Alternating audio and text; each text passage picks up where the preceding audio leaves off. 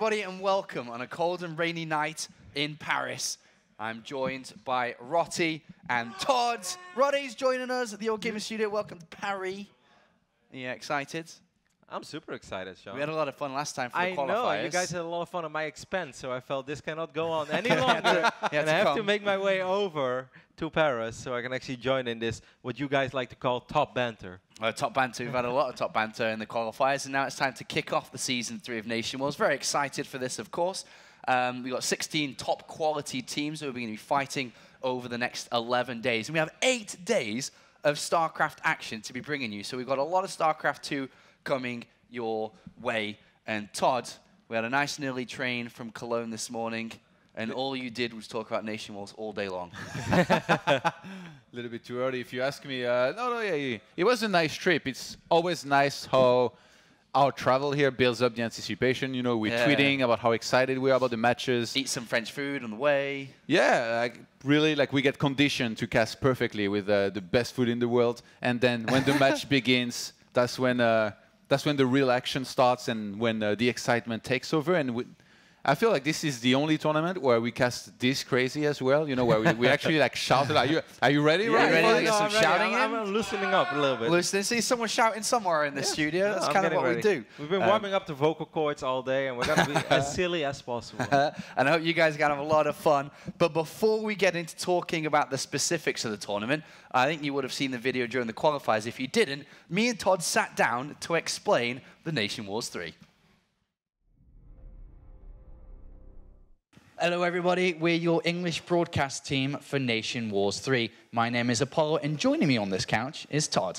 It's an absolute pleasure to be here, Apollo. Funka will be joining us as well later on to cast in English, and it's going to be fun. Yeah, I'm looking forward to casting with Funka a little bit later on, but let's talk a little bit about the format of NationWars 3. It's a 16-country tournament.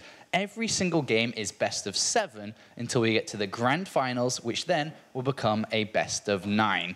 And some of you should know this because you voted in. The players that represent their countries were through public voting, and we have 3 players to represent each country, as well as a single substitute if one of them cannot make it. So we have 16 countries spread across 4 groups, 4 countries in each group, with the top 2 advancing to the quarterfinals, which then becomes a single elimination bracket as we look for the top 4. And the top 4 will actually be played here in Paris at a very prestigious venue to be announced later this Sunday. Groups A and Group B will be then played in December, on December the 3rd through to December the 6th. And then Group C and Group D will be on the 10th through to the 13th of December before we head into the new year.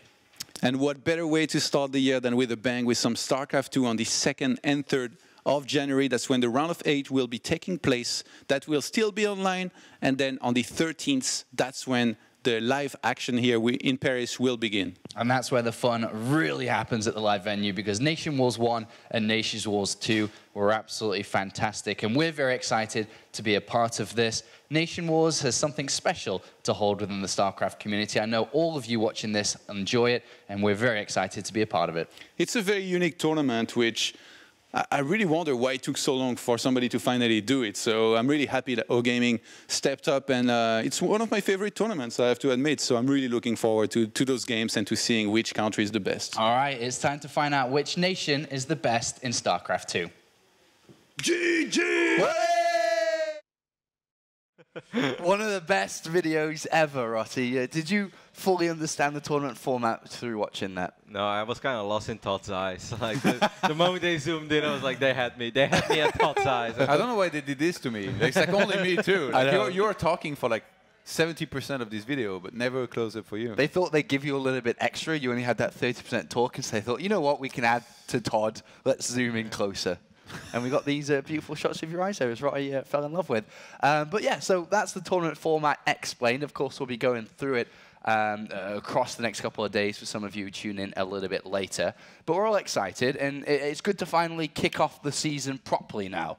We finished with the qualifiers, and we had a lot of fun in those days. Hey, it was definitely a bumpy ride in the qualifiers for some teams. For example, Ukraine. And often you're going to say the UK then. Already had a hand on the heart for that one. I guess the UK didn't have much expectations like going into the tournament. Like I didn't think personally they were going to be able to do well, but they surprised. Yeah. They definitely They surprised you, huh? they how put good up a they pretty were. good fight. Yeah, but like Ukraine, for example, they had a bumpy ride for sure. So now they go up in action today in the round of 16. It's going to be interesting to see if they do better and they deliver this time. Yeah, that's right. And I know you watched a lot of the qualifiers as well. Yeah, no, it was a lot of fun, for sure. A couple of surprising results, but with the qualifiers, I often felt there was like one strong nation and then three quote-unquote slightly weaker nations. Of course, upsets are always possible, but I feel this is where the tournament truly starts because it's much harder to pick winners, even though there are countries that still stand out as just top favorites for the overall tournament. But there is no such thing anymore as one nation that's supposed to make it out over here. Is your bias for Netherlands going to be as huge as his bias for UK was? Well, is your bias for France going to be big? Obviously.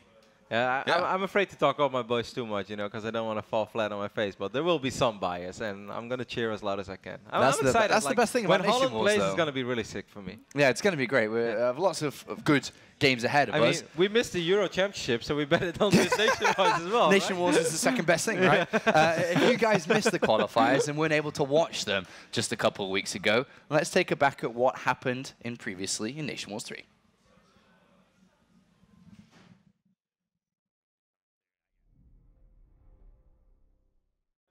Before the games today, I was expecting a USA and Ukraine finals for sure.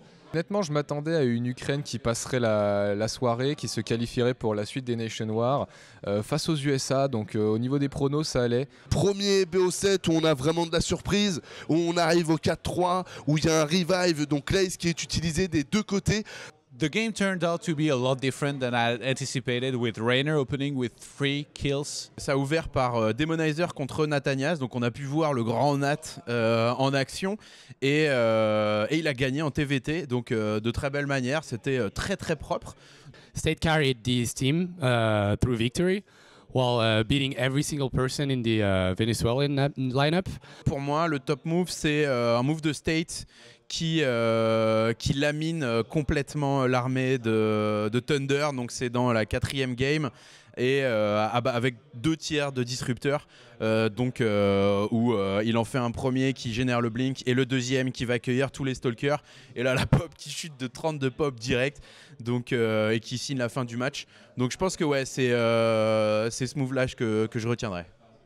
The MVP move today for me was definitely Nathanias with his dropships when he did the catch of the 3 medivacs that when I was casting, I went crazy about it. Nathanias at the play of the day was the MVP for me. Where he actually loaded up a medivac to chase down the opposite's medivac onto the island and took out 3 medivacs, 3 opposite medivacs full with tanks and marines, and actually won the game with that move. That was definitely the best move out of this match. Le best move de la game, je dirais que c'est rencontre Bly contre Vinny, Vidi, Vince. On a un moment où on est sur la rampe. Et c'est très intéressant parce que Bly arrive avec ses Zerglings, il monte un petit Zergling en haut pour voir ce qu'il attend et il voit qu'il y a un petit pack de Zerglings, à peu près le même nombre que le sien, et 2 banlings. Il va avoir le temps de redescendre, de remonter un Zergling pour choper un banling, pour choper le deuxième banling, et derrière quand il va attaquer avec ses Zerglings, il va réussir à prendre une configuration de fight qui va lui être favorable. Donc en gros il va arriver avec moins d'unités et il va être capable de faire du dégât. Casse contre Puck aussi. Sur chantier orbital où il y a des disrupteurs qui pètent dans tous les sens, et à la fin il y a 49 kills pour un seul disrupteur. Donc voilà, c'était juste une soirée de dingue. On a eu des moves absolument extraordinaires. Si vous les avez pas vus, allez regarder les replays. Nous, on s'est enflammés. An incredible weekend of Starcraft action we had just a couple of weeks back, and those were some of the highlights which we all thought. What was the best thing for you to watch? Was it perhaps the Nathanias moment? Did you enjoy that as well? Yeah, that one was very sick. I think they actually mentioned most of them. Like the PvP with Puck was pretty insane as well, because it looked kind of rough, or State it was. But yeah, well, kind of those moments as well. Yeah, it's lots that happened that were really entertaining. But there's a lot more to come as well, which leads us to talk about the groups that we have ready for Nation Wars 3. Finally, we've got the 16 countries that are ready to fight in Nation Wars 3. Today, we'll be going over Group A, and we'll talk about that in a minute. We will be going into Group B tomorrow, and then next weekend, we'll be starting on Thursday with Mexico's group, Group C, and then Group D across Saturday and Sunday next week before we get top 8 teams. Awesome lineups. Yeah, it's teams are very spread out. You know, you got teams from every continent in each group, and already looking at these countries here that will go up against each other, you're already kind of starting to draw matchups in your head and getting very excited about it. For example, you know, Norway is facing Ukraine. Can already imagine Snoot potentially facing a Bly, which is going to be a great matchup. And then I think everybody's eyes are going to be turned, in particular, on the country that they come from. So, man, for me, it's going to be France, the highlight where, you know, taking on Australia, Piggy Boy. He's going to grow up quite a bit. Great match. Some very good groups, for sure. And, of course, the Netherlands, Rotti for you in Group C with Denmark, Canada, and Mexico. Yeah, I actually think that's doable for the Bernie boys. O'Kill, right? We've got a... No. It's a tough group, though. I think it's a tough group. Of course, it's a tough group, but it's not an impossible group, especially now if Harsum goes on fire, or, you know, if Thermal plays as well, as we've seen him play in a couple of the qualifiers for IEMs back then. Jonas is a little bit of a wild card, who's the third player on the Netherlands right now, but I look at this group and I don't think it's impossible. Quite the opposite, even. I would almost rate our boys the favorite. And, of course, Group D with Korea. The Korea team will be announced, hopefully, by the end, within the next week or so. We're still waiting to sort that team out officially. But a great team, of course, New Zealand. I kind of have to rep a little bit going into the next stages of this tournament. I mean, if you're just going to represent every country that the UK once upon a time owned. Well, I mean, we got Australia, New Zealand. You've got quite a few there, Sean. Well, none of the countries that are going to do well. Particularly will do well. Yeah, I mean, that's our specialty. Actually, we shouldn't say that. Yeah, they will get really upset. No, actually, I feel it feels very open. I feel like in terms of what teams are going to advance. Like, sure, you can draw favorites, but it's not like you look at every group and you're like, oh, yeah, these are the heavy favorites, which I think was the case in the qualifiers. Yeah. Yep. I think it's a great set of groups. And, of course, today is all about Group A with Norway, Ukraine, China, and Taiwan. The first game of the evening is going to be Norway versus Ukraine, and then after China versus Taiwan. And just for you to understand, it is GSL group format. So it's 5 games per group, and it takes 2 days to complete the group. So each and every day that we have will be getting one player, or one team, should I say, one country through each day. So today, we'll find the first place of Group A. Tomorrow will be the second place, where we play the losers and decide. So 3 games on day 1, 2 games on day 2 for each group. Norway the favorite for today, Shani? Oh, you have to be, right? They have to be the favorites. They've been 2-time champions. Yeah, they've been very strong traditionally in NationWars. And also Ike is, I think, a player that I didn't even know of before he had that phenomenal run in one of those NationWars where everybody thought that Norway was dead because Snoot lost or Targa lost, and then suddenly Ike showed up and he played like the best out of all those 3 guys. So, and it's a guy that we don't really see a whole lot outside of NationWars, but he's always here. So I think this is a very, very strong team. Even though, you know, whenever you ask Targa if he's been playing, he always says he hasn't been playing, or he's playing Dota, or he's weightlifting, or he's going back to study. It's like, it's one of those. But at the end of the day, Targa is always a very strong player. Well, Snoot is arguably the best Zerg right now in Legacy, I would say, outside of Korea.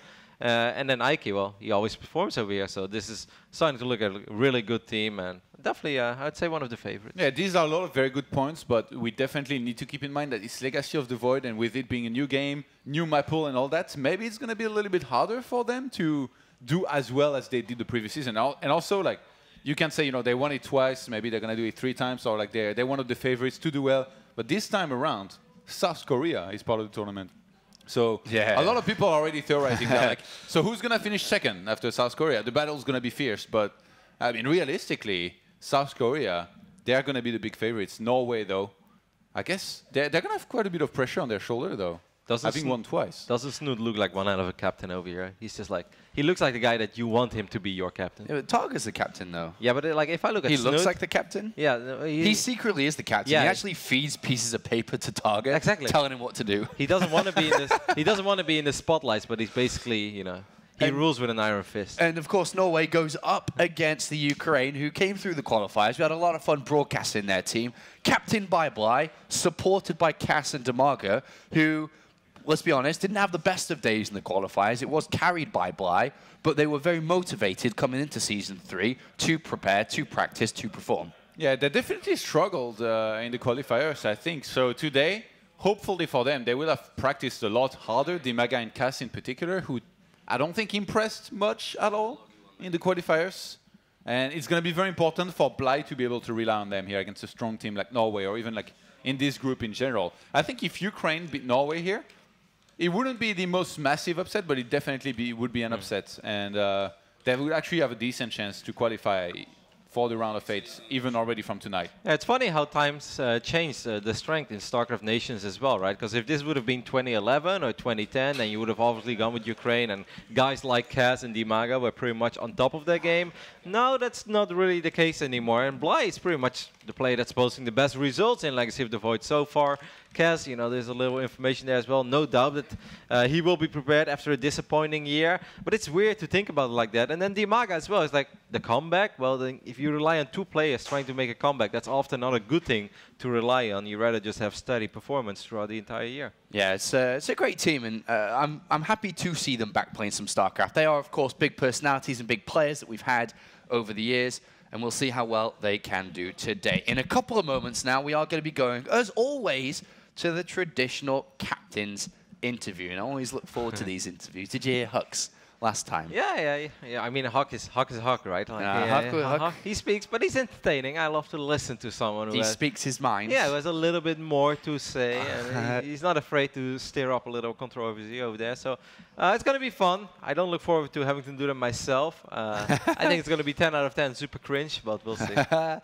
Bly, of course, was very confident in every interview last time. He said he was going to all-kill every team he played against, and he truly believes he is one of the best players in Legacy of the Void. And then after NationWars, when he played so well, he did back it up with a great performance at DreamHack, where he was able to score high. If you would have told me that Bly would be able to play like a 30 or 28, whatever it was, minute macro game against Parting and really make Parting sweat for his victory, I would have said like, well, I love Bly, but you're insane. That doesn't make any sense. You know, Bly is going to make 24 drones. He's going to all in. It's going to work or it's not going to work, and that's the game. But no, Parting actually took it to distance. And even though he did end up losing that really epic game on Pryan Terraces, I believe it was. The gold-based map. Yeah, the double gold. But he played phenomenal. You know, it was like if you would have hit the name tags, it's like there's no way that Bly against Parting. That just doesn't make any sense. So he's actually looking like a very strong Zerg right now. And that's going to probably be the star matchup between Norway and Ukraine is more than likely Snoot versus Bly. Yeah. So it's like a top 8 performer from DreamHack just versus DreamHack's caster. But also against a guy who just won 15K playing Legacy in China. Yeah. And it's Snoot, you know. I've always, even when Snoot didn't have the hottest of 2015s, I'd say, it was perhaps even a little disappointing for his standards. Yeah. For me, Snoot has always been absolutely up there when it comes to foreign players. And on any given day, I feel that Snoot has the potential to be the best foreign player. So he's still the guy to look out for. I think he's definitely going to be a star player. I think the women's interview ready. Should we go over to the couch? Is it ready yet? Is Todd ready? It is. I don't think Todd's ready. No, Todd's not ready. Todd's always not ready. Todd stopped on his way to play a Game of Heroes. He was about to do an interview, and then he's like, "What? I can play Sergeant Hammer over here?" He's like, I can get a game done in 5 minutes. Yeah. So we're just waiting for the players, and we will go over to the couch in a quick second. Just some banter. Just some banter. Just some banter. I feel one day Todd is really going to snap at all of us for all these hero jokes. I don't think he can take it much longer. She snapped a few times already at multiple people, but don't worry, you're next in the targets. No. And I hope you're excited for a good 4 days, Roddy. Oh, for sure. It's gonna. I mean, even much longer than that. I mean, it's just 4 days for now. For now, and then another 4 next week. And then we have a couple days off camera, and then we have a few more days here. It's going to be super fun, man. And then 2016, of course, the top 8 for the NationWars going through to the grand finale at the Olympia, which really looking forward to on the 13th of January. You can still get your tickets for that, by the way, which I'm sure you can ask in chat or just tweet or find out somewhere on the internet to have a look for where you get the tickets from. And I'm looking forward to that one, to go over there. If you would have to make a prediction right now, Sean, who's going to win the whole thing? Which 4? No, not really. Who's going to win? Which 4 countries are we going to see at the grand final? Race, country. What did you Yeah, say, country. Sir? Oh, country at the grand finals. Top I mean, four? I may hope that all races will be represented. Otherwise, you know, it's just like a full day of PvZ. Norway, France. It depends on the bracket draw, but Norway, France, South Korea, and New Zealand, obviously. We're going to go to the couch for the captain interview. So I heard Todd and Funker are over there. Hello, guys, and thank you. Indeed, this is the. It used to be a couch, actually, the interview couch, but it's now just like random seats, like blue seats. They look pretty cool. You know, colors of NationWars. Not very comfy, but not really comfy, as I would say. it will do. Welcome, Johan. How are you? I'm doing great, man. Excited for this match here between Ukraine and Norway. Can't wait to see who advances. I made my predictions, and now that Roddy is here and he finished last in the predictions at BlizzCon, I'm looking forward to seeing if he can repeat that performance because he's pretty bad at it. That was quite a feat to be the last at BlizzCon. But do we have the players already on Skype? Are you guys there? Yo. Yes. Welcome, Taga and Bly. Or are you guys? I'm good. You good? Yeah. Bly, you good too? Good. Yeah. Okay. Amazing question. Welcome, Taga. We'll talk a little bit about Norway. You guys are double champions. And first question that I want to ask is, why do you guys perform so well in NationWars? I don't really know. Like we're in the past two NationWars, we were the better team, and we also prepared a lot more than the other teams, I think. So it's like a combination of being better and preparing better. All right. Yeah. And would you say, and then Todd will ask a question, would you say that your preparation is as good as the year before? Well, the reason I'm asking is because Ukraine, we've got a few games of them that you could analyze. Did you do that? Yeah. Okay. We haven't prepared as much as we did last time. Like I'm in school, Aki is in school, Snut was busy being a caster and being in China, so it's a little bit different this time, but I think we're good enough, hopefully. Okay, if you've watched this show, you know that my question is always the same, so it's going to be the same here one more time. I want both of you guys to give me a score prediction and to give some words for your opponents here. So Taga, why don't you go first? 4-2 for us. I don't know what I'm supposed to say. Good luck. And 4-2 for us. And have fun. Ooh. Can we change captains for the next match? These guys don't know. No, actually, we didn't give Bly any opportunity to tell us anything. You guys went through the qualifiers, so you're playing the champions, the guy that won the 2 seasons before. Does that frighten you a little bit, or you don't care? Like you've been. It was a while ago, like a while. A while ago. And it's Legacy of the Void, so I don't think that it's the same team as in Heart of the Swarm. It's not, I feel like it's such a different game, and I guess everything is gonna be extremely different. Did you give a pep talk to your teammates, Dimaga and Cass? Like after you qualified here for the round of 16, you talk to them, you were like, all right, guys, I really need your help in the round of 16. It's going to be tough, practice hard and all that? Yeah. We shared the replays, analyzed a bit what to do, which maps, who play, which picks, like so much. Like we analyzed a lot, like really a lot. What about you, Taga? Like in terms of matchups, how much do you think it will impact the match? Are you just confident in general? Like in the past, I remember your interviews in NationWars. You always were very confident. You called out a lot of 4-0s. You said that you were going to ace pretty much everybody. So it seems like you've changed your speech here a little bit. Well, I did that one time, and that was against Poland, and I said that we could all kill them, which was true. This time it's a little bit different. Like me and Eike aren't really playing anymore, and I don't know. Like Snut doesn't even know how good he is in Legacy. So it's very different. Like I'm confident, but I'm also a realist. Like I know it's possible to lose this. Yeah, a little bit more of a question mark this year than the years before, where you were way more confident. Okay, I guess that sums up everything. But we do need to know who's going to be starting for both teams. Starting with Bly, who's going to be the first player for Ukraine? Dimaga. Dimaga is going to be playing Taga. Aiki. Aiki. All right. Aiki versus Dimaga. So we're going to have BBZ. That sounds good. Actually, we didn't ask anything about Aiki. Aiki is NationWars is a pretty important competition for Aiki, right? Is he pumped? Like, is he really, really into it, or? I actually don't know. You don't know? He said he had an exam yesterday. He prepared a bit today. Snoot helped him with some replays. And this is the matchup we were hoping for. So hopefully he's going to perform. Okay, Fair enough. Maybe we see the return of Aiki, the sniper, with some custom-made builds here for Ukraine. All right. Thank you, guys, and good luck, have fun, and give us good games. Thank you. Thanks. See ya. See ya.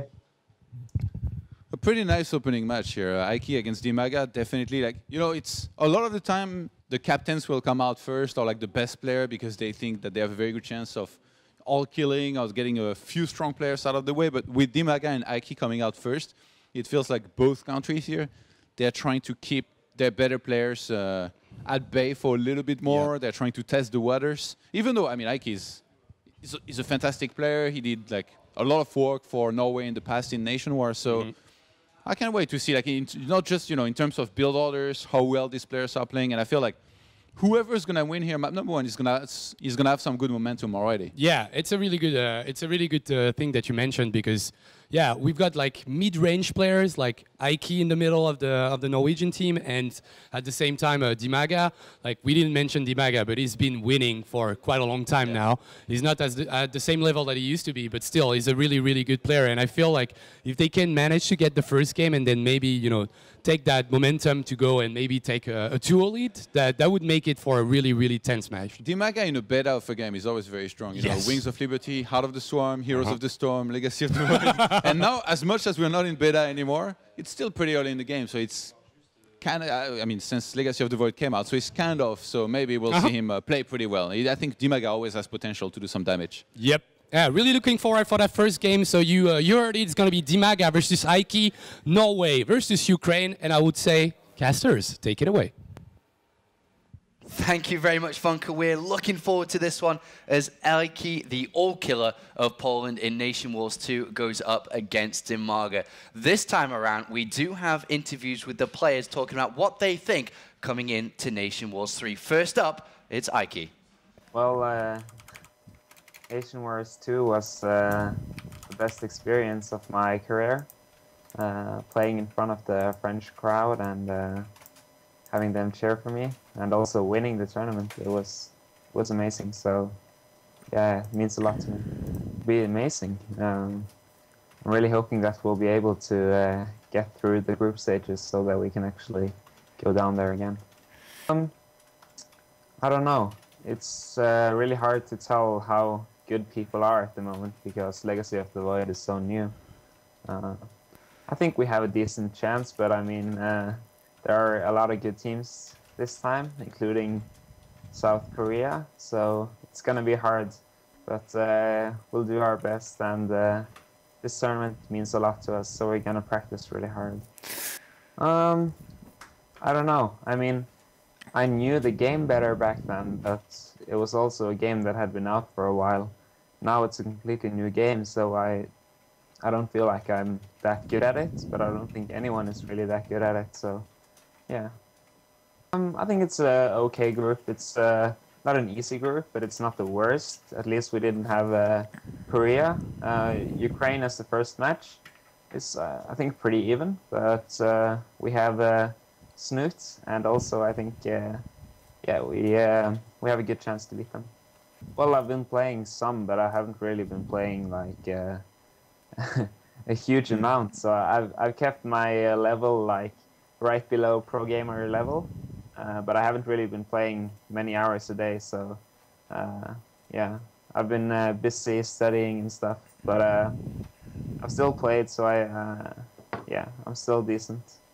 Just thank you for the amazing experience last time, and I hope that if we reach the live playoffs, that you'll cheer for me again. And there he is with the bench in the background and a cute little Norwegian cabin that he lives in. It just looks like he lives on the top of a mountain, you know, and he just, Yeah. like, oversees the Every morning he opens the window and like screams into the mountains and then closes it and does a couple of bench presses. Something like Aurora Lights overnight, you know, like lives in the most beautiful place on earth, plays some Starcraft inside just because. And of course we've heard from Ike, but let's also hear from Damaga and what he thinks. National War is very special tournament because all countries can participate and show who is the best. Last year was Norway, and we have Norway first opponent. It will be tough for us. Especially it's because of countries, and I'm proud to present my own country. It's mean a lot for me because I wasn't in big stage for a long time, and I have no idea what it will be. To be honest, I don't personally I can say that I will be the worst player in our team because I have not enough time due to some real life issues. You know, my wife got in the hospital a few days ago, so I hope Bly and Kaz can carry me. I think we can beat Norway if Bly will be on fire, and I hope I can show I don't know, at least decent games. Honestly, I have no idea about them. I just know there is many Zergs and Protoss. So I will, and also Norway, also Zerg and Protoss, 2 Zergs and 1 Protoss. So I will be preparing only ZVZ and ZVP. It's a bit easy than to prepare all 3 matchups. As I said before, I don't have enough time to prepare and to be in good shape. I hope so, but right now I just don't have enough time. I hope when everything will be done and will be fine, I just go back to Starcraft. I feel it's interesting, but still in Starcraft 2, they are like defensive unit. It's quite tough right now, at least, to attack with them. But overall, it's obviously cool. Just big thanks to everyone, to all fans.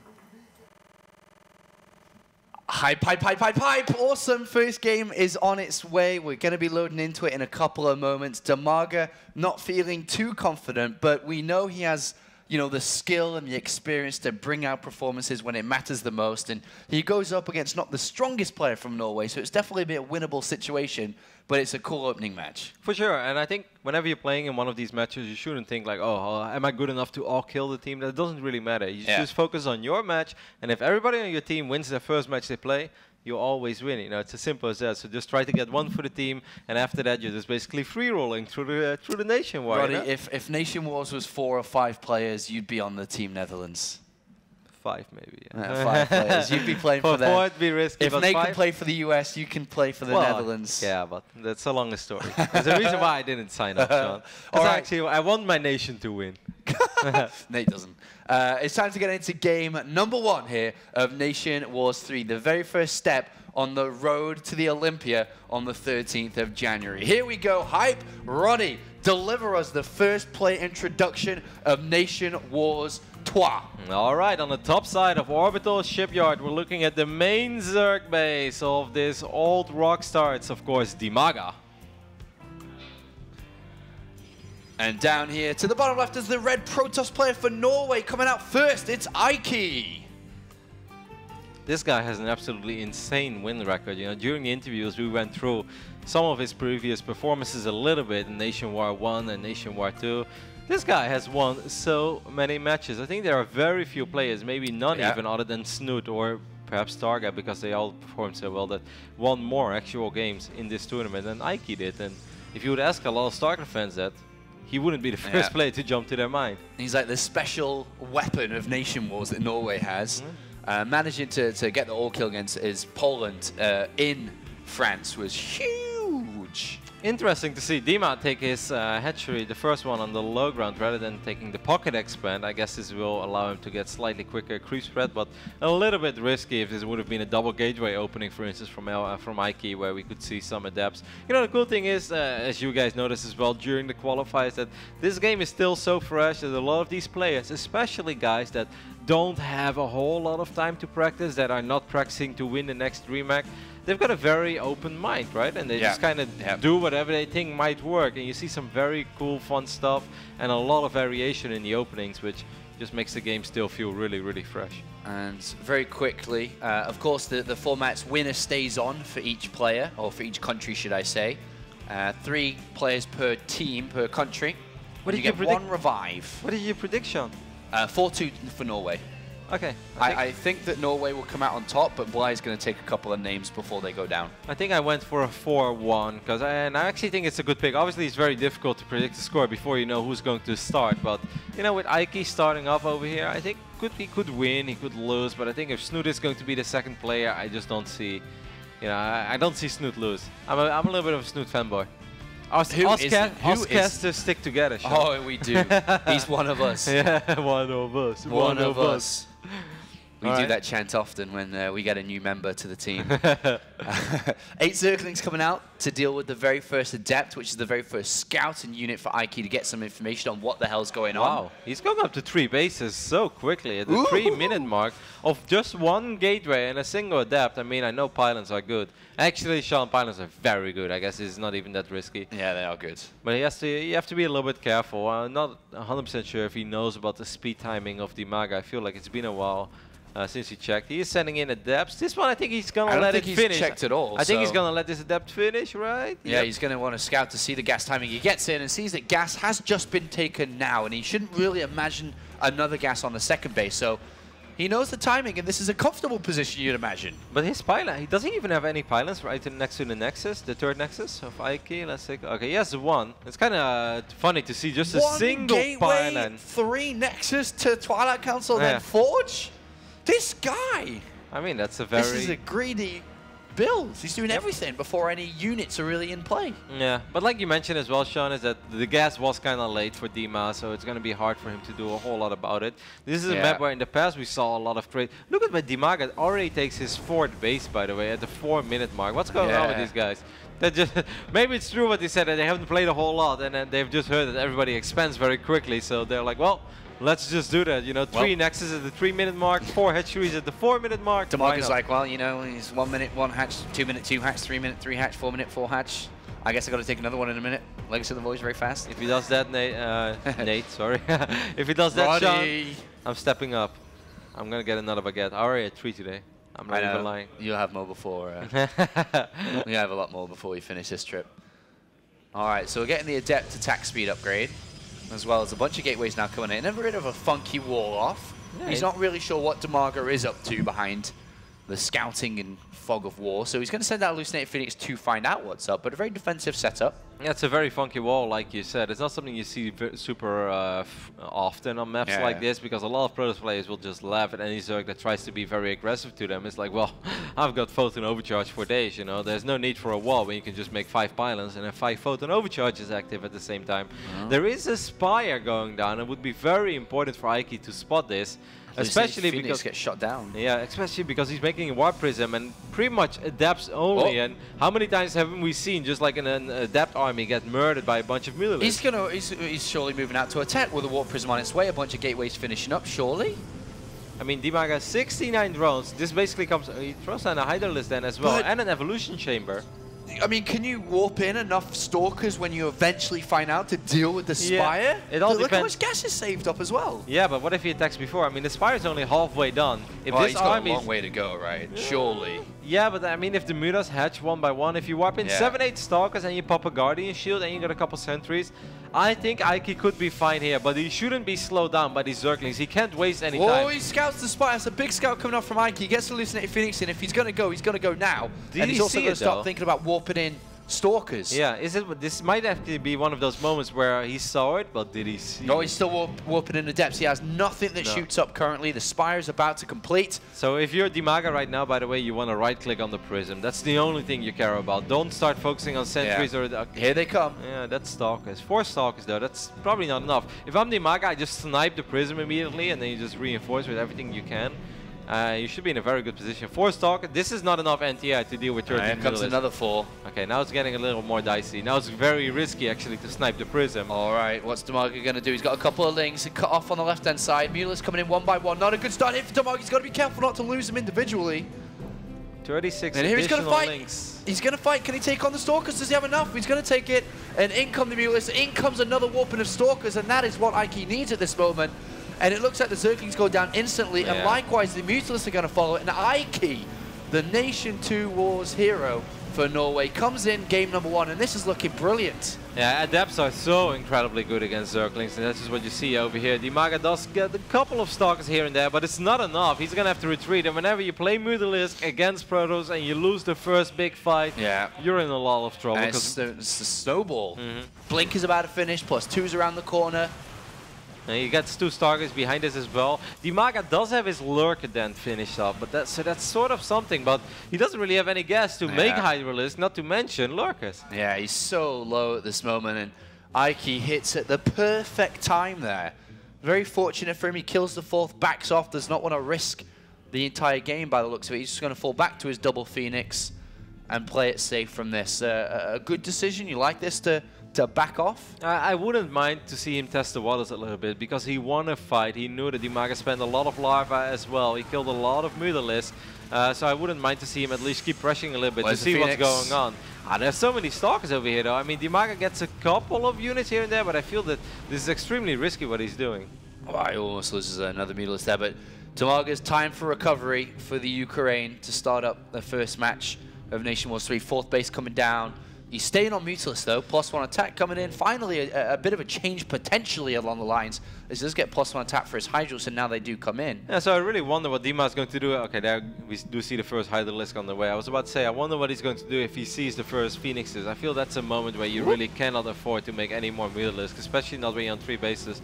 That was a very awkward blink by Ike, and a kind of an unnecessarily one, I would say. Yeah, and he loses 3 Stalkers for it. Here are the Phoenixes. And a change-up from Mutalist must be on the cards now. Hydralisk production's already begun, and I'm sure once these Overlords complete to unsupply Cap himself, we'll see more on the way, and here they are. So a big switch-up. Yeah, I think right now you just want to kind of stay defensive a little bit if you're Dima, right? And just let this game drag out, make a bunch of Lurkers, and hope that your opponent attacks into Lurkers without having any Disruptors or Storm whatsoever. And, well, you don't want to know what happens to Adepts and Zealots and Stalkers when they attack into Lurkers, Sean. Oh, I don't want to know, Roddy. Sounds disgustingly filthy. Things we cannot discuss in this broadcast. Yeah, maybe later on. And there are almost no limits at this broadcast. That's how bad it is. There's not many. 4th base now on its way for Ike, as well as a 4th and 5th for Dimaga, and the Hydralisk to Lurker switch is on. I have no idea why Dima keeps trying to take that base. Like, I feel it would be much better to him to keep trying to expand towards the left top side. Yeah. Taking this base at 3 o'clock is pretty unusual, to say the least. Does Ike have enough to deal with the Lurkers? There's 4 of them. There's a ton of Hydras. I mean, it all depends on the engagement. This can go either way. Dima's army is actually looking kind of terrifying. I'm not going to deny that with you. Or 4 Adepts in the wall. That's a good thing to have a Warp on the other side of the map. He could lift up the Lurkers, but he has to be very careful with how he positions his Phoenixes. Well, he loses 2 or 3 Phoenixes already. He's going to take this fight here to Dimaga, and Ike runs back to a cannon and hopefully the mothership for Photon Overcharge on this position. I don't know where it is currently, and the fight's going to take place, and so far so good for Ike. He's keeping his Phoenixes alive. Lurkers do bury themselves, or bury themselves, should I say. A little bit of both, perhaps. A little bit of both. And now the damage is coming out from them. Yeah, I feel that Dima, he's fighting very far away from his potential reinforcements. A single Overseer, by the way, would have been super awesome. Also because it messes with the AI of the Phoenixes, but imagine if you snipe that Observer, then he can't spot those Lurkers anymore. Now these Phoenixes can still lift up those Lurkers, and the Hydra count is really not that terrifying anymore. Great pickups there, and then the Stalkers jump forward to hopefully clean everything up here for Ike, and he is going to push Dimaga back despite losing his 4th base. The question now comes, can he pressure the right-hand side while the War Prism goes to action on the left? Depends if there's any static defense over here. There's a single Spore Crawler and Queen as well. These Adepts should do a lot of damage to these workers. Oh, this is a beautiful cannon. If he takes down both these hatcheries or does critical damage, then the game, despite losing his 4th, turns on its head once again. Yeah, because he's going to be able to take out the 4th and 5th base. He's going to wipe in a couple of units, perhaps in the main base as well. You don't want to lose that Prism, by the way, so he has to be very careful with it. And now momentum back in favor of Ike after picking up that fight against the Lurker and Mutalist. A very expensive fight that Dimaga ended up losing. Look at the amount of drones that just went down. 15, 16. Of course, a couple of drones on the right side as well. But this is still risky, though. It's still kind of hard to attack into Lurkers. Both players are floating a little bit of money. It's not a flawless game from either side, but It's a pretty tense one. This could still be a throw. Obviously, Ike is in a very good position, but lurkers do terrible things to gateway units. It looks like he's going to put down his 4th Nexus and just back off and look for a different way to deal damage. And once again, Ukraine and Norway butt heads, but no one comes out a clear winner. He's going to try to retake his 4th base in the right bottom side. He's adding his 2nd robotics facility, getting a robo bay as well, so he can start pumping out double disruptor is probably what I have in mind. We called them after NationWars 3 the Desro balls, man. Des balls, Desruptors. I really can't believe that's going to stick. Desro makes a couple of good hits against some team from South America. He was the first person to do it properly in NationWars, so he got the privilege. If it was you, we would have called them Rotty balls. With all due respect, you would hit those disruptor balls. And then they would have been called Apollo balls. Let's be obvious. Here comes a push forward from Mikey, keeping the pressure on, killing off a couple of links in the middle. You guys are ridiculous. Hey, we're having a lot of fun. Hashtag Rotty in the club. Let's begin that right now. Get it out the way. Go on, Burrow. Yep, there you go. Okay. Cheeky Kalaris. Ike still has to be a little bit careful, man. He has a lot of production on the way. This, I don't think, is a very good fight for him against all these lurkers. He needs his Desro balls back in action. It's just a gateway army. You can't deal with this with just a gateway army. He needs to knock it up a notch, and here they are on the way, 2 at a time. I refuse to take this serious. This is a very serious broadcast, Roddy. Welcome to the old gaming studio in Paris. All right, so for Dima right now, it's just important that he somehow establishes a real 4th base. There were multiple moments where he was on 4 or even 5 bases, but then he kept losing one. Now again, his army's a little bit out of position. Dima, what are you doing? These are units you can't afford to lose. Where are the lurkers? No, these Hydras, if he even knew they were down there. Yeah, he can just blink on top of them. Yeah. And so be careful, lurkers just behind them. It would be an unwanted cuddle for these Hydras. Oh. I'm excited to see the disruptors in action. Here come Phoenixes on this left-hand side, and this is the only really active, properly full base of Damaga, and it's going to get attacked as 6 drones do go down. Yeah, and he's starting to suffer in terms of income and economy. You can see his minerals are so low. Yep, and just 46 drones remaining as well. This does mean that if Desro, or excuse me, if Dima is somehow, some way able to max out, his real army is going to be very big. He could potentially fight with 154 army supply. Yeah. Damaga under so much pressure. I feel if he attacks in a minute, with the good army that he has, but the disruptors are here. And that's where I think things are going to explode to start things off. And here he is going to go. Oh, that's a big mistake, though. That's, you're going to need those Phoenixes. All right, time for the disruptors, boys.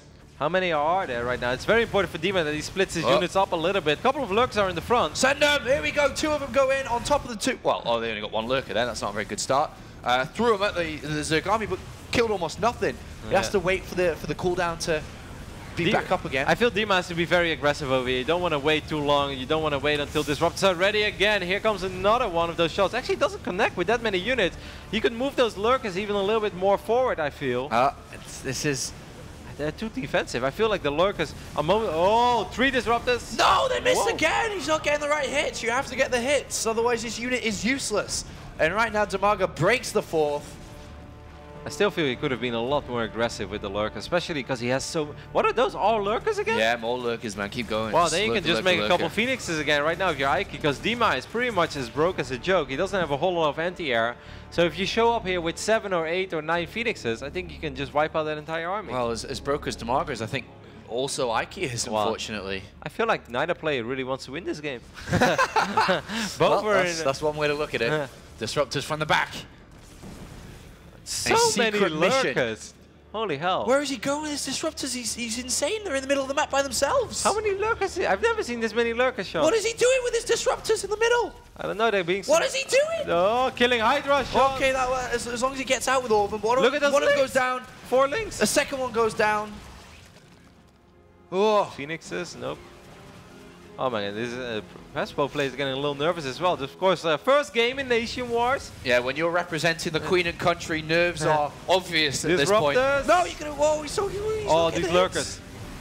Pretty much on top of the army. Should be able to get a couple of really good hits off. Gets a lurker and 1 or 2 Hydras. If there's one thing I've learned so far in Legacy of the Void is you don't want to chase an army that has disruptors, because it's gonna run away, it's gonna shoot at you multiple times, and it's very hard to avoid disruptor balls when they're being shot. Well, there's no more. There's only 2, and I think they're back at home now, the disruptors. Another warp in a units here. Ike's trying to get up a new base. Both players starved of resources now. How many lurkers are left? I mean, he made so many that I guess he still has quite a few left, right? I'll have a look for you. 14. Oh my god. How can he still have 14 lurkers?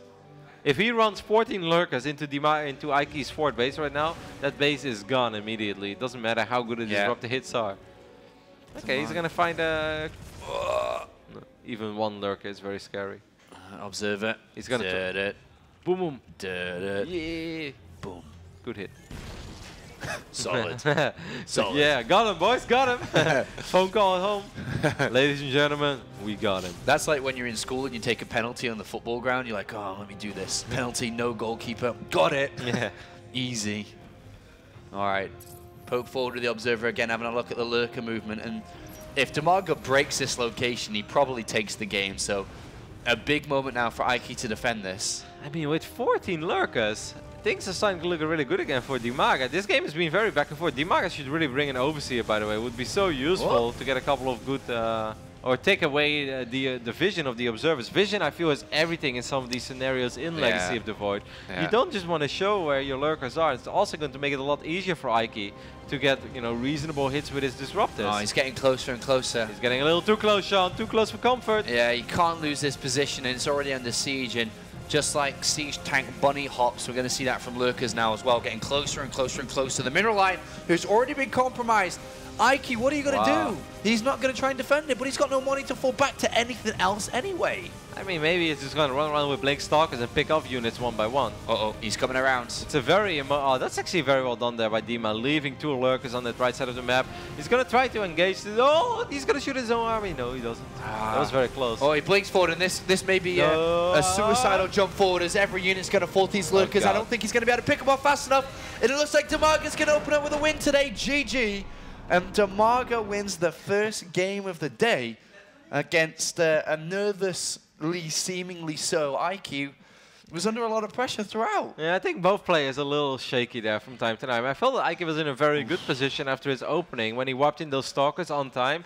Normally, if you kill the fort base of the Zerg player and you also kill like 12, 13 mutalisks, even though he didn't kill all of them, I guess that was very well done by Dima. Yeah. Despite losing his fort base, he didn't lose all the mutas. And then Ike did get an answer to the mutalisks, but it also allowed Dima to actually get Hydralisk out and eventually get a bunch of lurkers. But pretty bizarre game, to say the least. Not a game like... I haven't seen too many of those play out like that. No, it's definitely a scrappy one, that one was for sure. But it is the Ukraine who take a map away from the reigning double champions. And we're now going to have to start to worry. Back-to-back champions. Who's coming out next? So, I mean, we can start to imagine and look at Team Norway to figure out who they will want to start. Targa's in the driving seat. He's got 2 players to choose from, himself or Snoot versus Ike. I have a feeling it would be Targa, right? You don't want to bring out Snoot too fast. I mean, eventually you're gonna have to bring out Snoot anyway. But if I look back at Targa's career, I feel if there's one thing that Targa has always been very good at, it's been ZVZ, right? So like he always hated ZVP. That's pretty well known. Maybe in Legacy that's a little different, but Targa's always been a very solid ZVZ player, especially because he played Snoot like 27 times a year in all these Norwegian tournaments. So I kind of feel that if I'm Targa right now, and I know that maybe I'm not in the best shape of my life, I probably look at this and be like, well, Dimaga and the ZVZ, I think I can still do this. And him being the captain, I was like, guys, I got this. I got this, man. I would love to be the captain, man, and send myself out. That's like if you know, in real life, if you're like on the football team, but the trainer gets fired, and then like one of the players becomes like the trainer player, and then like the team is losing. He's like, all right, taking the jacket off. I'm sending myself in. Guys. I've got a perfect scenario in my head. Next week's new star defender for Valencia is Gary Neville. It's like the losing O3s, like these guys, they can't defend. Takes off the jacket, steps in. It's my turn to show you guys what I used to be able to do. So we are now just waiting to find out. We'll have the countdown as always in the bottom side for you guys to figure out who is going to be next. Targa has a choice to make, and the countdown is now ready. 10 seconds. Is it Targa or is it Snooty? I mean, Snooty is kind of the man, but I really thought it was going to be Targa. So I'd still say Targa, but I suck at predictions. The caster comes to play. Snoot is ready. Already bagged himself a Legacy of the Void tournament before casting DreamHack. Hey, what is that emoticon that Snoot has? Or portrait, I should say. I have never seen that portrait. I'll have a look for you, mate.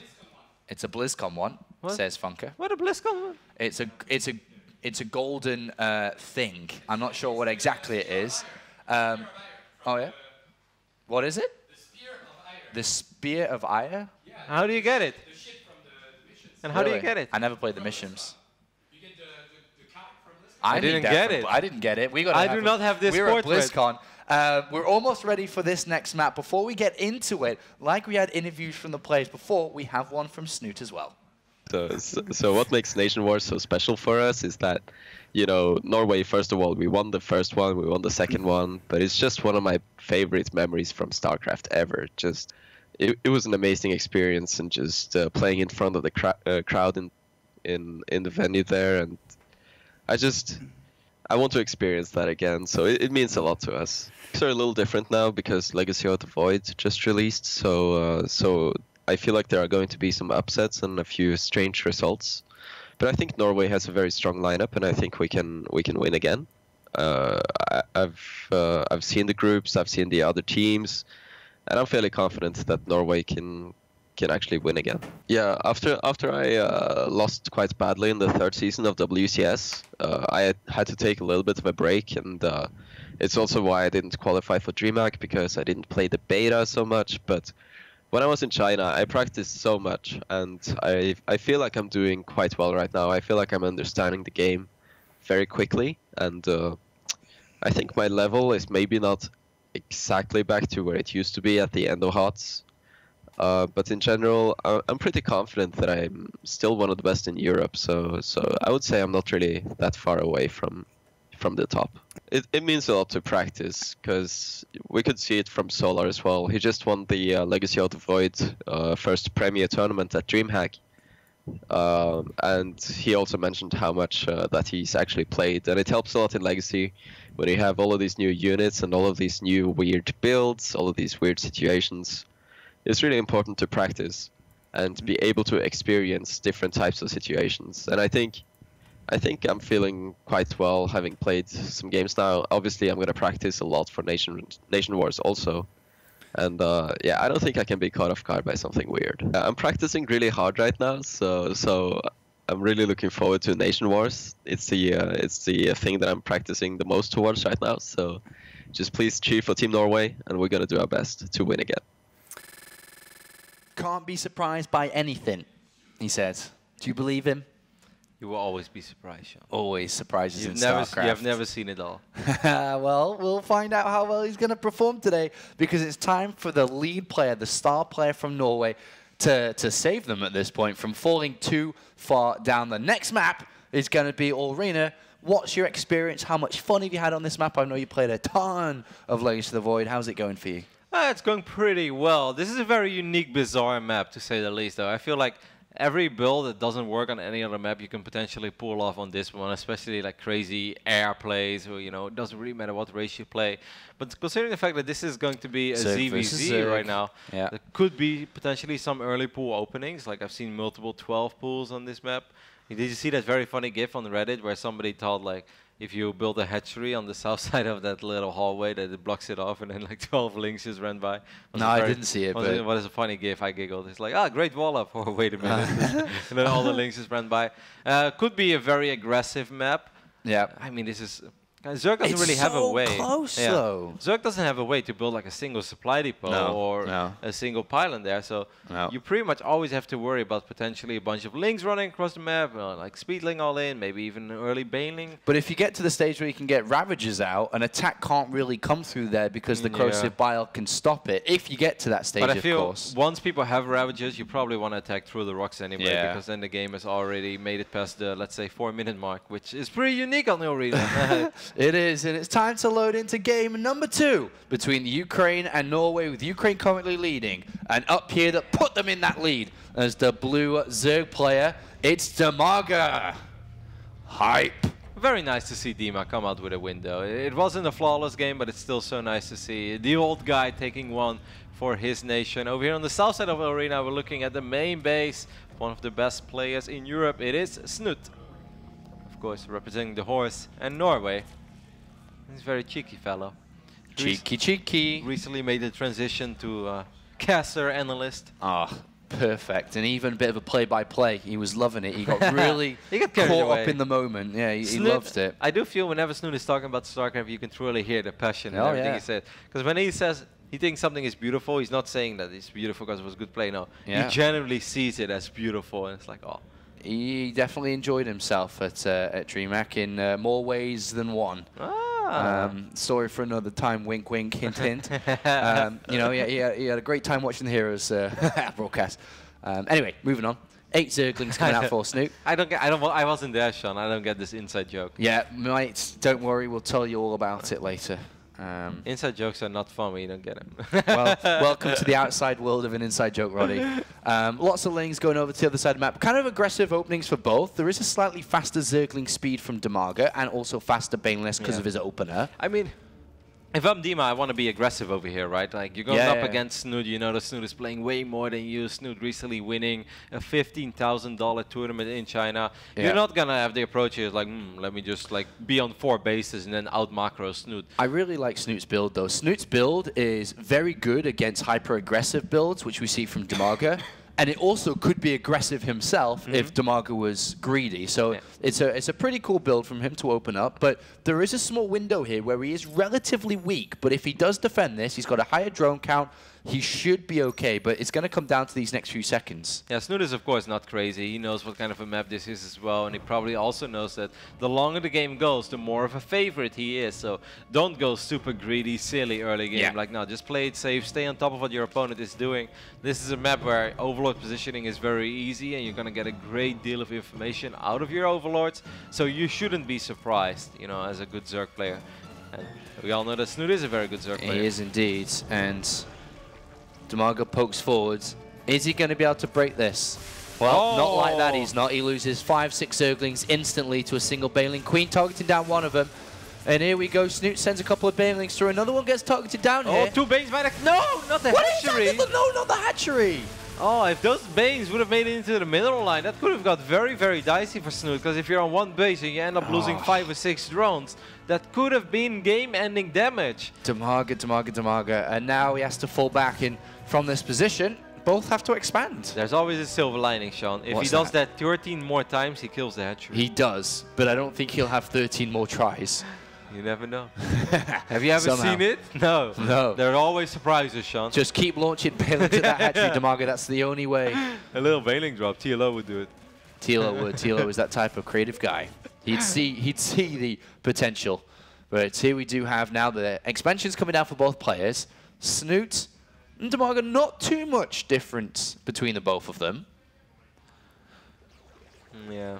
I mean, right now I love what Snoot is doing. He's like, all right, you know, you were the aggressor, so I'm just going to expand over here. My expand is a little bit faster than yours. Yeah. But he also spots with his Overlord, so there's no pressure on Snoot right now to make a play. And for Demaga, there's also not really a pressure for him, because he knows that if he makes another big move, that would be a massive commitment, and he puts himself in a very awkward spot where he pretty much has to win the game. So he said he's going to try to get a small favorable trade here by trying to pick up this queen, but it's not working out. There's 3 queens for Snoot, 1 for Demaga. It's a big, big difference in terms of production and creep spread that we now see.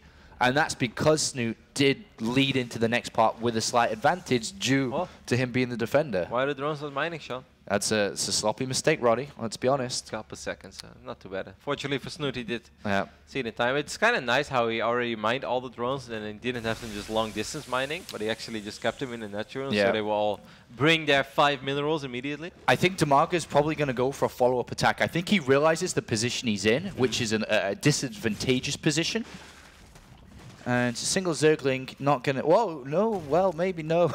No, he's not. I like the Roach Horn by Dima. Dima's probably never going to go up to Leia, right? Snoot is going to get his Roach Horn as well. But if I'm Demaga, I would maybe even transfer a bunch of drones from my main base towards my natural to make it seem like my natural is very well saturated. Yeah. And then just make a big 2-base Roach push and hope for the best, which would still be very difficult because of all the queens that you just mentioned. Queens are very strong defensively, so if Snoot would see an attack coming like that, he has a bunch of energy, he could maybe transfuse the spine, but I feel that's the... that's probably the best play right now for Demaga, being down 7 workers. He's still just, adding on workers. I'm surprised. I really thought he'd go for an attack here at this point. But if you're looking at what Snoot's doing, it more so seems that Snoot's going to be the one to do it. Yeah, Snoot is indeed making 10 roaches. So it's going to be Snoot to flip the switch. I mean, well, there you go. Damaga's going to do it himself now. I mean, that's not bad for Damaga. I mean, he has a few roaches less, but it takes a little bit of time for Snoot to, you know, rally his forces across him. Oh, it's 15 right now. It's very important for Dima that he spots this as quick as possible, makes nothing but roaches. Don't make drones right now, Damaga. You need only roaches. A Ravager is morphing as well. That's interesting. Yeah, for Snoot. Just going to go... well, I don't know how many he will add on altogether, but now that's a great scout there from Damaga. He sees roaches being added on at this point. Adds a drone. I think a single spine. He's going to take a third. No, Dima. He's about to get hit by an attack, which I don't think he can hold at this moment. I mean, army supply, it's very close. Maybe Snoot doesn't want to commit either. Well, very bold move there by Damaga, but it seems to be playing out very well for him. Snoot, of course, is going up to 3 bases as well. Did Dima see that? No, not yet. Okay. No, not yet. It's 6 additional drones for Damaga. Who's going to attack who first? Snoot does have a bigger army and better and he has more workers as well. Better workers. But it is, as mentioned, hard to fight through here. Corrosive Biles from both sides going to be effective. Whether Damaga's in position or not. No, he's not. So a little bit of damage on these overlords. Of course, you don't want to end up losing an overlord over here to these Ravagers. It's very risky to attack. I don't think Snoot really wants to commit to it. I mean, we have access to all the numbers, so it's very easy for us to see. But whenever you play a game like this, as EVZ, even though Snoot is probably feeling like, you know, I did all right early game, right? That was pretty solid defense by me. I didn't lose a whole lot. It's still hard to put it exactly in place how good this game truly is for you. You know, we see all the workers throughout the entire game, and so we know that Snoot is in a very reasonable position. Snoot probably likes his position, but also doesn't like it that much, and he wants to go for a crazy attack. Wow, that's a good snipe. Yeah, he's been killing both. Well, both of them have been killing overlords through the middle, but at the moment, it's Snoot with a 10-worker advantage. Damaga's caught up a little bit in army supply, but not for much longer here. As overlords finish up for Snoot, we're going to see that really scale out of proportion. There's more and more units are going to be added on. Both now starting a +1 attack. Very similar. Yeah, very similar. There's definitely been leads for one player, then a lead for another player, or the other player, and then they kind of been trading that leads without really knowing it, as you've said. But at the end of the day, at the moment, still a slight advantage for Snoot. I must say I'm a little bit surprised that Snoot went for this map. I feel whenever you go for a crazy map pick, like Arena, you have something in mind, no? Like a certain way that you truly want to play this game. But other than just defending the first attack, I haven't seen something very special yet.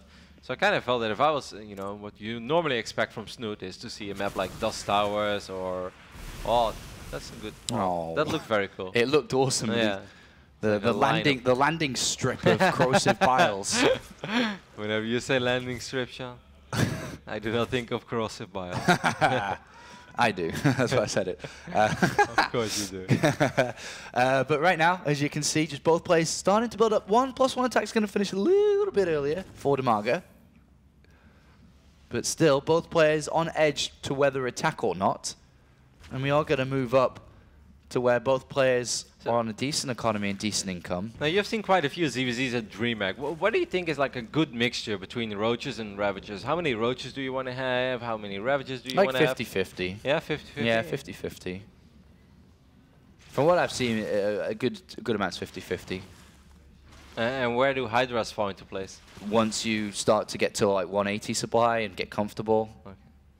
Well, I do not feel that this is a fight that Damaga should take. It really looks like Snoot's army is quite a bit bigger over here. He's got a lot more Ravagers in this fight, and Corrosive Biles are destroying Damaga at this point. This is a one-sided fight, no doubt.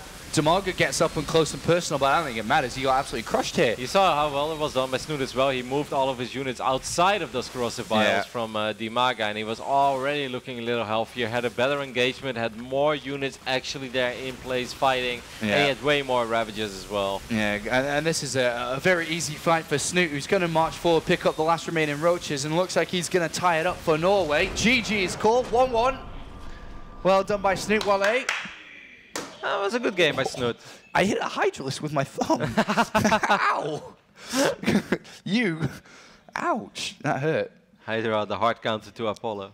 If you meet him on ladder, guys, you know what a build is. These guys, that hurt, actually. I'm not sure what I actually hit. I think it was top of his head.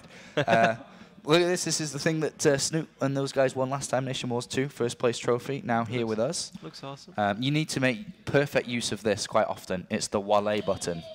Really? Do you know whose voice it is? Moman. Of course. Yeah, it has to be Moman. Wale! French style. We are going to go to a very quick break in a second. I think we find out the player first, and then we'll go to the break. So I'll wait for that to see who's going to be chosen. What do you think it's going to be? I think it's time for Bly. I think sending out Cass is very dangerous because Snoot is obviously favored against whoever, but I think Bly feels that he's good enough to take out Snoot. So this is kind of like the clash between the two players that are... 2-star players. Yeah, the 2-star players, I'd say. I think sending out Cass is wasteful at this point because I really do think Snoot would play around with him. So you send out Bly. You know, Bly wins in his mind. Why weren't you the captain of the UK? You've got all these sick plans. I know, don't rub it in. You could have coached those guys that was an emotional day maybe for me, victory. That was an emotional day. We, you know, Boombox, Mix, and Clad the Lad. Clad the Lad. We had a great day with the UK. Unfortunately, Betrayus was too much for us. But we took him down once, so we were happy. That's what NationWars does, though. It riles people up. No, I can't wait for Holland to play. It's going to be amazing. All right, so let's see who's going to be. Score 1-1 right now between Norway and Ukraine. I think I'm with you, though. I think it's time for the clash between the two titans of these two nations, Snoot versus Bly. Bly had a great run at DreamHack. So very impressed with how he played it. It wasn't just the fact that he made it into the playoffs because he's done stuff like that in the past, but he actually played really well. You know, in the past we always teased Bly about look very good. all that he did, you know, with the Roach all-ins, and he still does it, and actually way better now. Like Roach Nidus, you know, that's a build that Bly has always loved, but it's way better right now because the Nidus network is actually indestructible. Knowing how Bly thinks and how he, perceives himself in the Starcraft community, this is a great opportunity on a big stage to have a shot at the #1 player outside of Korea. And I know he'd love that opportunity. So that's the way I'd go with my predictions. No, I'm with you. Bly is also a player that has often said that he feels that he's a little bit underrated, right? Like he's better than people think he is. So is it going to be Bly versus Snoot? No way.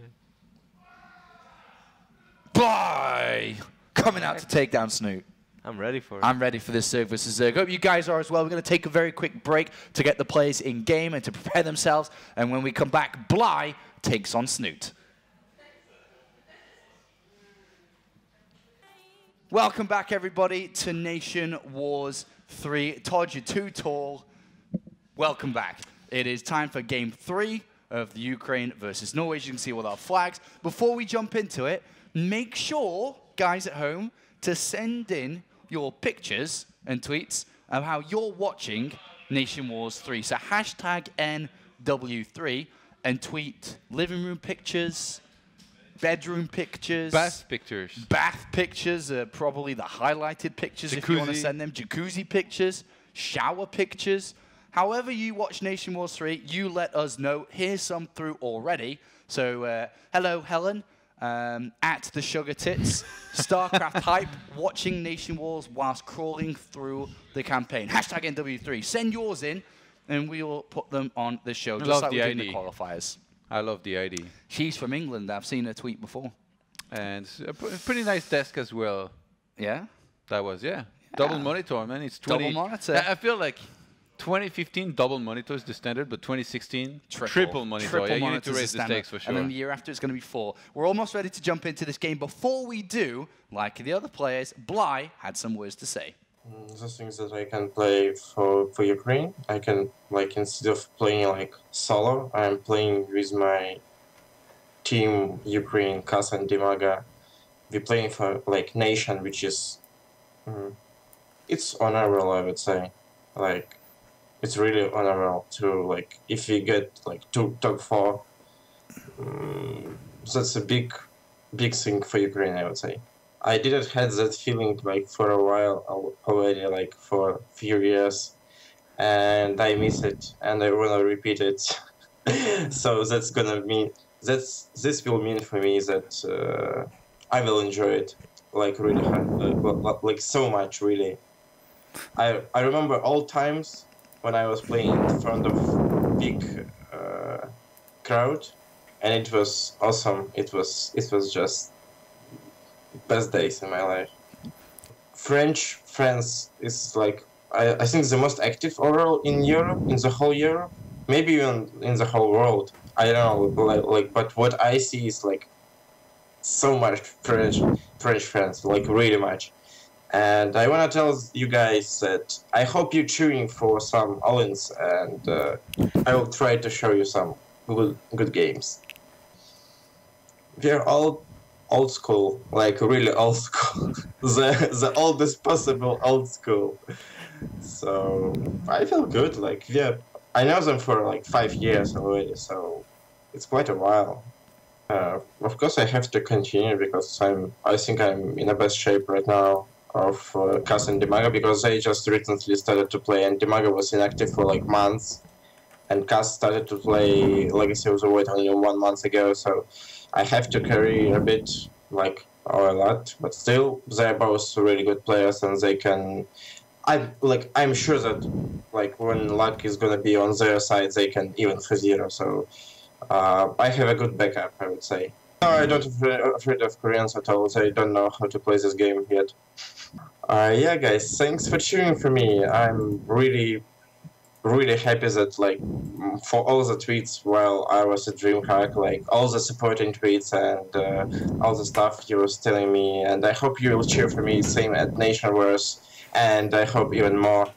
I'm really trying hard for the next 6 months at least, till Koreans are really bad. So I will try to get top 1 for foreigner. Thanks. Hashtag Bly on fire. Top 8 at DreamHack Winter, and currently 6-2, including qualifier runs. 6 wins, 2 losses, and NationWars 3. Really, Ukraine's best player. Yeah, he is, and I really like what he said actually about how important this tournament is and what we would mean for him to play in front of 2,000 persons at the Olympia for the finals. And yeah, before I expand on that, actually, we're going to be playing on Dust Towers here. Correct. So one of the maps, I guess that neither you or me will know too much about because, actually, you play Zerg. I played a lot in ZVZ, so I guess you'll let us know what's happening. Absolutely, man. I'll do my very best. It's time to see which nation here can go up back into the lead. As currently it was Ukraine that started up 1-0. Snoot tied it up 1-1 with a victory over Dimaga, and here we are loaded into Dusk Towers. As up here to the north, playing for Ukraine today, it's Bly with a very ill extractor, which we'll talk about in a second. Todd, give it your French best. This is the English stream, though. But do it as if you were a Frenchman, which you are. All right, starting in the bottom side of the map here, playing as the Red Zerg, it is, of course, Team Liquid Snoot. Do make sure to send in your tweets, remember, hashtag NW3. Send them in how you're watching NationWars 3, and we'll show it on the show. But looking at the builds, super hyper-aggressive opening coming out from Bly up here. This could be a disaster here for Snoot if, yeah, I mean, no matter what, it's going to be really tough for him to hold this. Like, Dimaga is going to get across the map very quickly, and this could do a lot of damage. With the gas that he's getting, it seems like he might want to just go for speed here. And I'm a little bit worried here, looking at builds. I mean, we have Link starting on one side when spawning pool is only starting now here for Snoot, so he's going to need a hell of a hold. I was going to say, Bly, he spoke a little bit, in the interview about what it would mean for him to play in front of 2,000 people at the Olympia. Right now, we're in the round of 16. There is 48 players across 16 teams.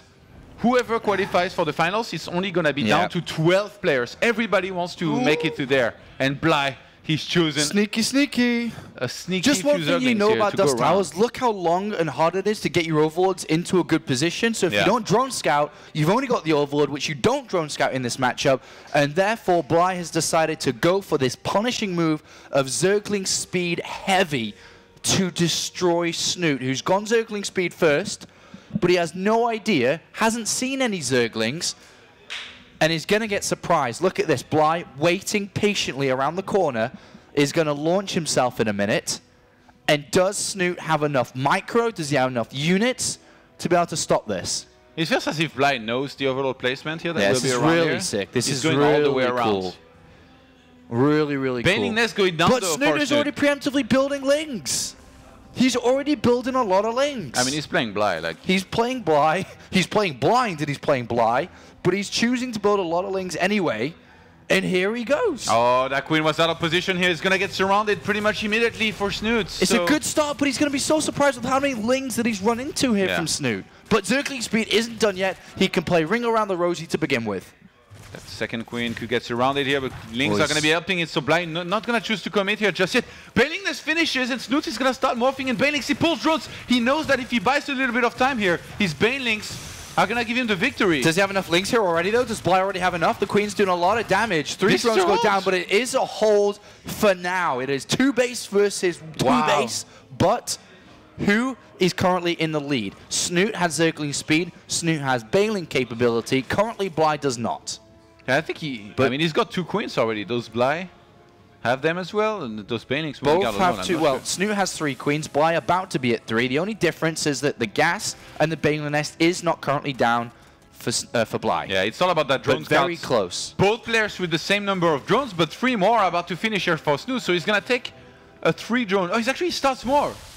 He doesn't think that there will be more links from Bly, but there is quite a few links right now being made from Bly. But Snoot having Banelings back at home, he's confident enough right now to be droning up. And I think these links here attacking from Snoot, he doesn't expect to do any damage, but he wants to see if there is more links on the way from Bly, so he's going to be able to realize it. So currently Snoot takes a lead in this game in terms of infrastructure with his lair on the way and also the drone count. So a better setup from the Norwegian, who I cannot stress, decided to build lings continuously anyway, whether he was going to plan an attack of his own or not.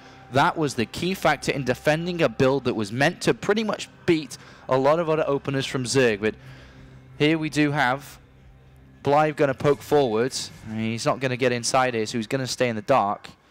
Baneling Nest eventually comes down for him, but such a late layer. Yeah, layer is so fast here for Snoot, and he's already on double gas here that he took in the main. I think he's on 4. Did he take the gases on his natural? Yeah, he did, 4. Yeah, so Spire plays looking very likely. And he's going to be so strong, even though in terms of minerals, like Snoot is kind of broke. He has a nice drone lead.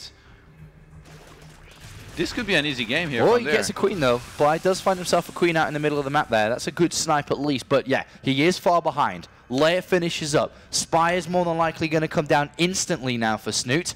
And then, looking at what Bly has, he's going down a similar pathway, but minutes behind. Yeah, he's so far behind. Like, I don't know how Bly's meant to catch up here. It feels almost as if he needs to realize he's facing a Spire. Yeah. And maybe play with something else, you know, some Hydralisks at first. Yeah. And then down the line, some Infestors, or even mass a bunch of Queens. Get some Spores, take a 3rd base. Yeah. I wonder if Snoot actually will commit on Mutalisks. I guess he will wait and see what he's on first, what he's up against, I mean. Yeah. And if he sees that he's up against Mutalisk, obviously, like, it's very hard to transition. But then if it's a regular, you know, Ground, Roach, Ravager into potentially Hydralisks, then maybe he would transition. But Spire against Spire here is going to be the choice. It just feels like Bly's playing Phoenix against Phoenix, and he's got like a lot less Phoenixes than his opponent. Usually it's just a disastrous situation. Yeah. Look at the gas. Just look at the gas. Yeah. Snoot has got so much more. He started mining it so much earlier. So a fantastic position for Snoot to put his country in the lead in this best of 7. But we'll see if he can maintain that and what Bly can do against it. Because Bly now with an Overseer and Changeling is going to move forward and start to realize the position he's in. He's going to see Aspire completed very shortly. He's going to see Mutalisk on the way very shortly. And now he's got to judge what the proper reaction to this is. And to be honest, when I go in like this and I see that I'm behind like this, I know that I'm in trouble. And it is very difficult to do. You've got to outplay your opponent now. And if Bly is on fire, then we have to see it today. I think the only thing that's going to be on fire here most likely is going to be his base in a second. Even though I guess if there is no Terran, it's going to be pretty hard. But so now he knows like, he's pretty far behind. He's going to try and race up his gases on this 3rd. He's not getting any spores or anything. Bly's staying very patient. I think he knows that Snoot is most likely going to go for the Overlords that are on the map first and foremost. So there is no rush just yet. And here comes Bly's first couple of Mutalisks, 7 of them indeed. And at this point, it becomes a game of clearing up scouting and trying to get one over your opponent, whether it's going to be a Zergling run by, Mutalisk sniping in an Extractor, finding a weakness somehow, but cannot stress how good of a position Snoot's landed in. Let's see if Bly can get enough. Oh, he's already switched. I mean, Snoot's already switched out. Yeah. Roach Evo straight away. I like it. I think like not getting any upgrades for his Mutas and transitioning now with how ahead he is. I mean, he just supply blocked Bly here as well. It's going to be really good. Bly thinks that he's going to be a long-term Spire against Spire here, most Is likely. Snoot going back? He starts the carapace upgrades. He starts more That's weird, Mucilisks. actually. And Bly is even going for an Infestation Pit. Maybe Snoot didn't fully understand what he was up against. He didn't expect Mutalisk to be in play, so he was going to build a few, then switch out. But he goes back to dedicating. But the Infestation Pit, as you say, if he grabs the early Infestors, that is one way to fight when from behind. If he can squeeze out Infestors, land a fungal against a player who is dominating you, and then go that way. Hive just started for Bly. Whew. Not sure what he's going to go to there. Parasitic Bomb? If you can land... Could do, yeah. Fungal and Viper.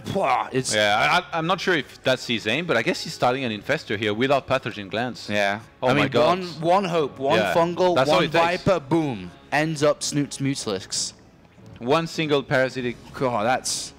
bomb to kill them all, Apollo. That's how it goes. I feel like Bly's played in an old James Bond. He's playing GoldenEye, and he's about to find the golden gun. And it is a combination of the Infestor and Viper, and if he lands it, he's going to destroy a lot. Yeah, more Mutas being made now. He doesn't. I mean, he doesn't even take that many Vipers. He just get like 2 or something and try to land some good ones. Especially because he's got Mutalisk of his own. He can run in there with his Mutalisk as well. And the mobility too is going to be insane because Viper is another flying unit. It almost feels like you'd have to do it defensively though, right? Yeah. I don't think you can move aggressively with it, but we'll see. Yeah, I don't think. And the thing is though, Snoots, he's not expecting it at all. He's not putting any effort into scouting right now. He's just messing more and more Mutas. This could be a disaster for him. Yeah. So Hive finishes up, 3 Vipers on the way. More and more Mutalisks. If he lands this, I think we're going to shout louder than the French casters because this is insane. This is It's such a bold move. I'm surprised that Snoot played this passive. I'm not sure what he was afraid of. Maybe he thought that Bly by a certain timing could have Infestors with Pathogen Glands, but the fact that he's not scouting at all. Okay, so for anyone who doesn't quite understand what's about to happen, is that Bly's got a single Infestor with a fungal growth by now, and if he uses it with a fungal growth, he traps the Mutalisk in one position. Vipers then come in and use their new ability, Parasitic Bomb, which does splash damage to air units in a very small area. Yeah. And then has his own Mutalisk to come in. It's like this triple combo attack. I think even without the Parasitic Bomb, if he engaged with his Mutas and then use on Snoots, maybe the Parasitic Bomb, Snoots cannot stay in place because then if he's fighting, his Mutas are clumped. But if he's pulling back, his Mutas are clumped as well. Yeah. So picking the one Muta that Parasitic Bomb was casted or 2 or 3 on, it's going to be so hard / close to impossible. Yeah. And even a follow-up of the Ultralisk Cavern, we'll see if that can come into play. But somehow he's got to find a way to land this. It's going to be so difficult. This is triple expert, high level, not really easy to do move. Yeah. The Infestor is coming in as well as the Vipers here. This is going to be the most important time in this game. Let's see if Bly can land it. Fungal! Only catches 2. Enough. I don't even think he's got another fungal. Snoot is trying to split. He's trying to play split here. Yeah, so one of the Mutalisk gets caught. He picked it up immediately here. Removed the Muta that was hit by Parasitic Bomb, but another huge chunk of Mutas here by Snoot gets hit, but he split perfectly and surrounds the army. He surrounds with air units somehow. He couldn't. Snoot with a sick defense. Yeah, that was really good by Snoot. He wasn't able. Bly wasn't able to hit the wonderful triple combo, but he gets some Parasitic Bombs off, but it's not good enough. And both blew back to Mutalisk. They go back to the sky here. Bly's trying to get another Viper out. I feel like 99% of players in the world would have lost right there if they were in Snoot. Yeah, that was really good. The execution was so insane. I would have rage quit like immediately after. Oh. That was such a sick hold. Oh my god, Snoots. What a guy. But behind this, we've got Ultras here that could be made from Bly. Infestation Pit is going to start for Snoot now. Yeah, Snoot quite far behind in that tech. If you're on lair tech against Ultras, like, shouldn't you be in quite a bit of trouble? I guess if there is enough Queens plus Infestors, it's going to be really hard for Snoot to win even with Mutas against, like... The thing is Snoot's banking on an air win. On the right-hand side, the hatchery is going to get cancelled by the Zerglings. It almost feels like Bly, his reaction time and knowing what to do, almost like he might have a slightly better knowledge of exactly how this matchup plays out at this type of level where Snoot might not. I'm not sure about that, but it was a cool reaction from him, and he's landed in a decent position.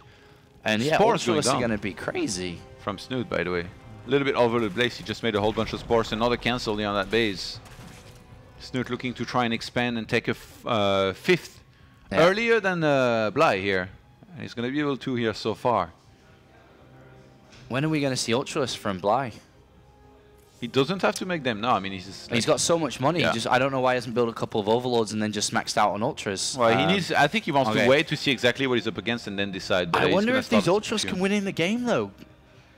Ultras against Zerglings are going to be pretty good. That's for them. Yeah, and the combination of the fungal, which he's built up quite a few infestors. Okay, this base is just never going to go down, is it? Well, these 3 Banelings are trying their best to help out. Bly sniping. Ooh, nice. Some good Banelings there, detonations. But that base on the left-hand side is going to be sniped here. Both denying each other's 5th base. 6 Ultralisks coming in. I'm getting a little bit worried for Snoot. Can he combat 6 Ultralisks? It's going to be tough. Like, I'm not sure how he's meant to exactly. Well, he's finding. Oh, Bly's finding himself. in The a bit of hatchery is trouble very here. low already. Yeah. I guess the Vipers got the energy from the hatchery. Well, now Snoot sees the Ultralisk for sure. And the Queens. Starts his own Ultralisk cabin, but he's not ready yet. And this is a big timing window until Ultralisk of Snoot's own can come out. Is Bly's composition better here? 26 Mutas, 2 Ultras, 9 Queens, and 3 Vipers. The only threat Bly has is the air. Yeah, 41 Mutas. Yeah. From Snoot. So it depends on the Queens, the split of the Mutalisks. Spore Core is everywhere to make sure that Snoot can win in the sky if a fight does happen. It's so funny because the creep is linked in the middle of the map, so Bly walked across the map really quickly here. But with this many spores, it's going to be very hard for him to attack into it. All right, how's Snoot going to do doing some this? work. He's not ready, he doesn't have Ultra of his own. There's 6 Ultralisks out here, not currently there, but there will be shortly. It's going to be very important. Parasitic Bomb going down on some of these Mutas here. And Bly's crushing through, I think. He's crushing through. Or it's so difficult to see. The Ultras just are not being touched. They're slowly taking out the Spore Cores. There's still a bunch of Mutalisks left over for Bly.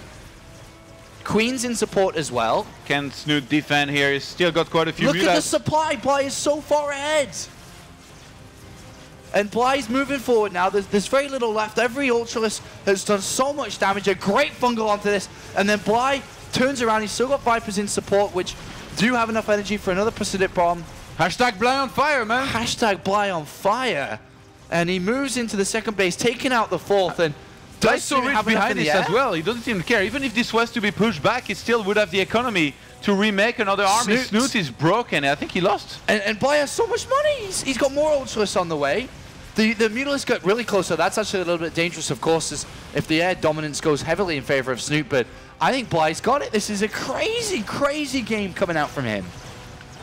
The double returning defending champion here, Norway, in a bit of trouble against Ukraine. That's about to go up 2-1 here in his first series of the day. He's going to do a lot of damage to these Mutalisks, and hopefully now Bly takes the game with the Sky win. And his Mutalisks should be looking to take down absolutely everything here. And what a crazy game. The rush up to the hive, the look for the combo move, and that is going to be enough. GG, Snoot, Norway's #1, is taken out by Bly. Hashtag Bly on fire. Woo! Is it finally going to trend here after this game? Maybe. But that is a huge win for him. Yeah, very nicely done, actually. That move for the Vipers, even though like the initial attack was defended properly, behind this, he just did what he had to.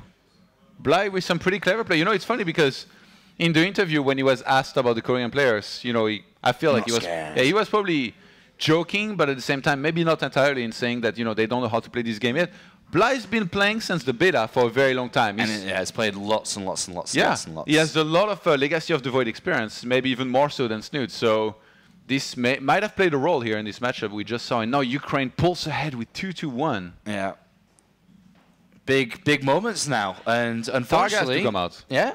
Snoot's down and out. Snoot can be revived later on, of course, in this best of 7 with 3 players each. If you do lose all of your players, you have a choice to revive one of them, which then must carry your team through in hope for a reverse kill, which you'd be looking at Snoot more than likely to be revived a little bit later on. But for now, Snoot's gone. Bly naturally going up against Targa as the last remaining Norwegian player. Bly takes this. They go up 3-1, where Snoot would have to reverse kill out the Ukraine. So a big moment now for them, and that is a big, big win. Absolutely, yeah. Targa he's always been a guy, you know, that was doing very well on ladder, but had a little bit of a hard time translating that into good results in tournaments. So now he gets another opportunity. You know, NationWars in one of those tournaments where we've seen him do well at times. So I see he's Grandmaster right now. So maybe a good performance here out of him. But Bly, he looked on fire here this last game. He looked great. He looked fantastic. That was so bad. Hopefully Targa's got what it takes to be able to take him down. It is, of course, Targa's debut in NationWars Season 3. And like every other player we have, he has a couple of words to say about NationWars 3.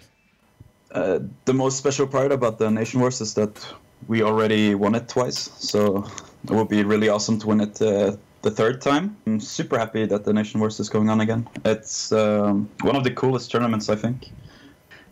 It's fun because it's like different. There's not too many team leagues anymore, especially for Europeans. So you get the team feeling. We prepared a lot as a team last time, and I think we're going to do some preparation this time as well. So it's just different than any other tournament and more fun. I really hope the French crowd comes to the tournament again and is as massive as last time. And if we make it to the final, I hope they cheer for us, and especially Eiki. Like, they seemed to love him last time. So I hope we meet them again. Getting the third title is really hard. This time there's a Korean team, and it's going to be much harder for us. To be honest, I don't think we have any chance whatsoever to beat them. I think we would be really happy if we could get the second place, as long as we dodge them. But yeah, getting a third title would be absolutely amazing. But I think we have to be realistic over here, and our chances are not that high. Our group is not that hard, I think. I haven't played much Legacy, so I don't know how good they are. But I'm guessing Dimaga is not that active anymore for Ukraine.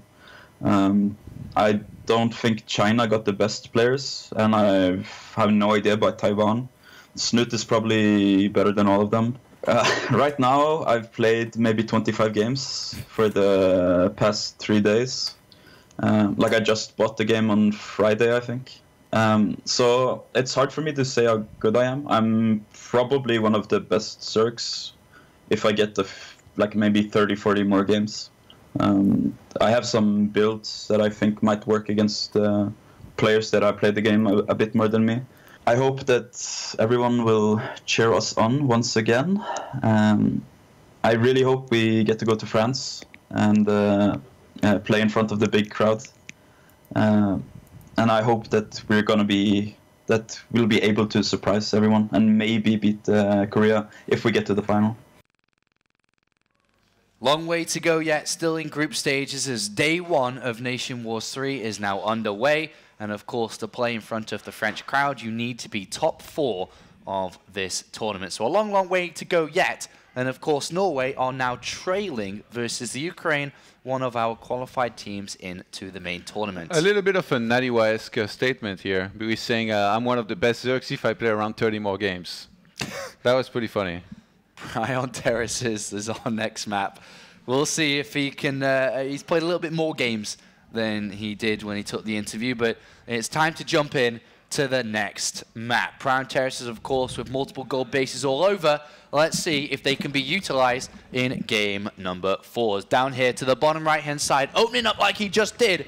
It is, of course, from the Ukraine, the team captain, Bly. There's a bit of a pig growl there. Bly. With a red-eye impression. Red-eye. And his opponents, starting in the top left-hand side, playing with the decal of Harstem. It is, of course, Targa playing for Norway. Team captain versus team captain. Yeah, but Bly just beat Snoot, so... Yeah, I don't know. Doesn't say too much. Yeah, I'm not sure that being the captain matters here for Targa. He's going to need a hell of a game here to take out the man who is seemingly on fire. I'm sorry, but I just can't stop using this pun. He's playing great. He's doing really, really well. But they both have opened up with almost identical builds. A slight difference in them, but both aggressive openings. And we'll see. When you play fire with fire, naturally Bly has an advantage. Because Bly's on fire. Yeah, but... I mean, so is Targa then, if he's using fire. Yeah, he's using it. Doesn't mean he's on fire. Shouldn't you use water against fire? You should. You should. What are you going to do against Blight? I'm going to use Squirtle. Just a perfect That was counter. horrible. It's a perfect counter. Or anybody from Liquid. Well, anybody from Liquid, yeah, man. I'd use a player from Team Liquid. Unfortunately, that was Snoop, but he lost. Oh, yeah. All right, so we have Blight running Lings around again, whereas Targa's darting through the middle, and they've both opened up identical at this point. It's funny how Targa just ran across the map immediately, whereas Bly's trying to be tricky.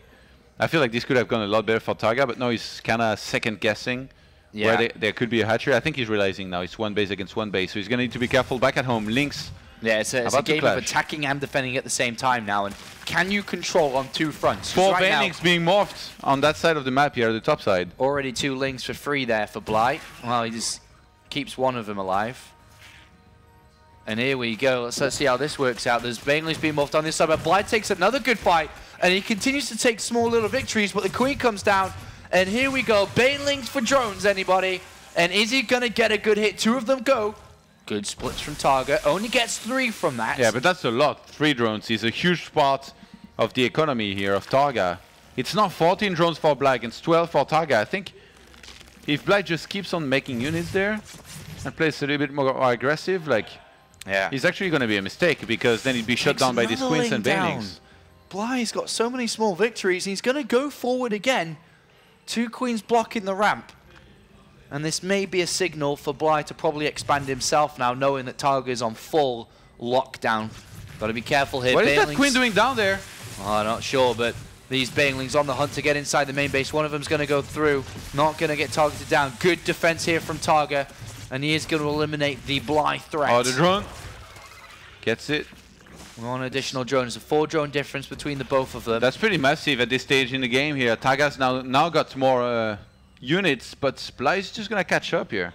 Get some of his own Zerglings. Neither player started a natural hatchery. It looks like Targa might be the first one to try and go for it here in a second. Yeah. I don't think Bly's going to be too far around the corner, but there he is as well. And he may be able to get a kill here if he's fast enough, Targa. The Banelings... no, he's a bit too far away.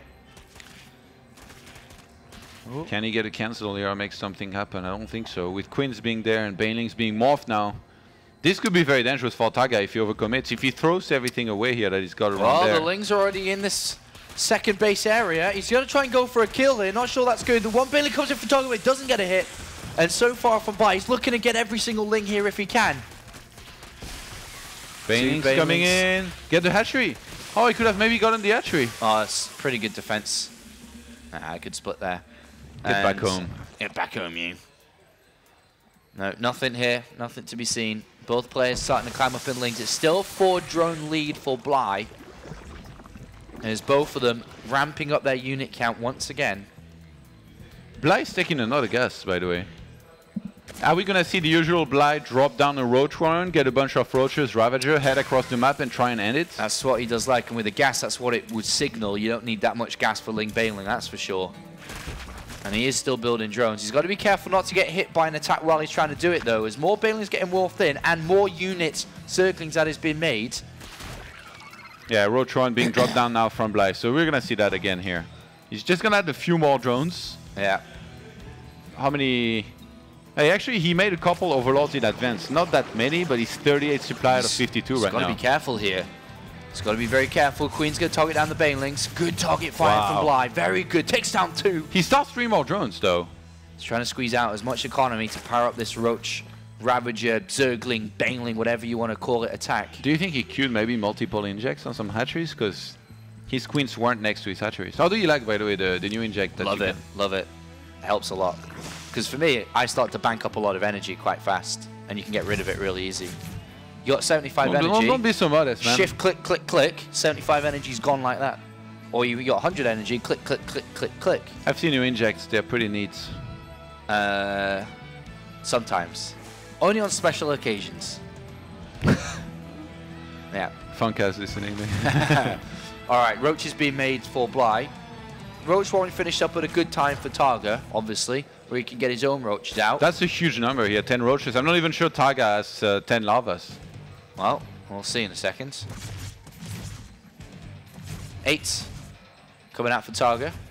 Not bad. If he can keep up, that'd be good. Yeah, he's very close. They're very close. Bly's, it seems like he's quite a bit richer. He should be able to get way more units, and especially in terms of Ravagers. Like if he gets way more, he's gonna have a great advantage. That is true. He does have a lot of money in the bank. Got more supply open as well. Yeah. That's less larva he needs to spend to go into overlords. And this is kind of all due to how his defense was early, and it gave him an advantage, which is now being clearly shown. 5 Ravagers, more units being warped in. Can Bly find a way to go 3-1 up against Norway? And he's marching forwards. It's not going to be an easy defense from Targa. Maybe some corrosive bars can turn the tide. He marches down. Fires a shot. Oh, he's got to be careful.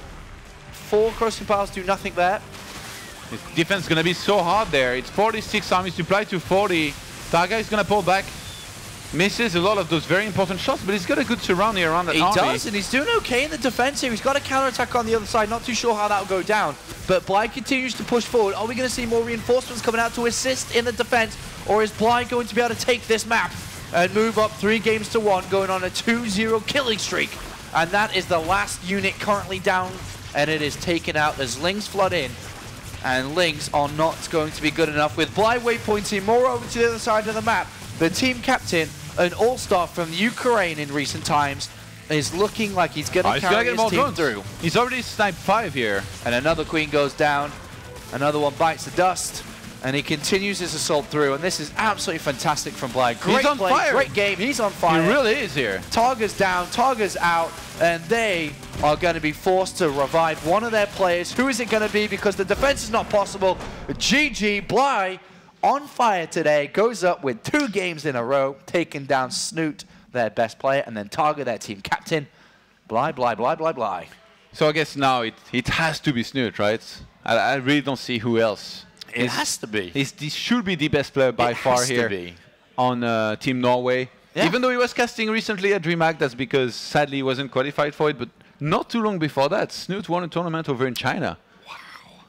So he should be in good shape. Yeah. But so far, the one game that he played against Bly earlier wasn't successful. And now it's Targa that goes down here to Bly. I think, was it NationWars 2 or 1? That, maybe 1.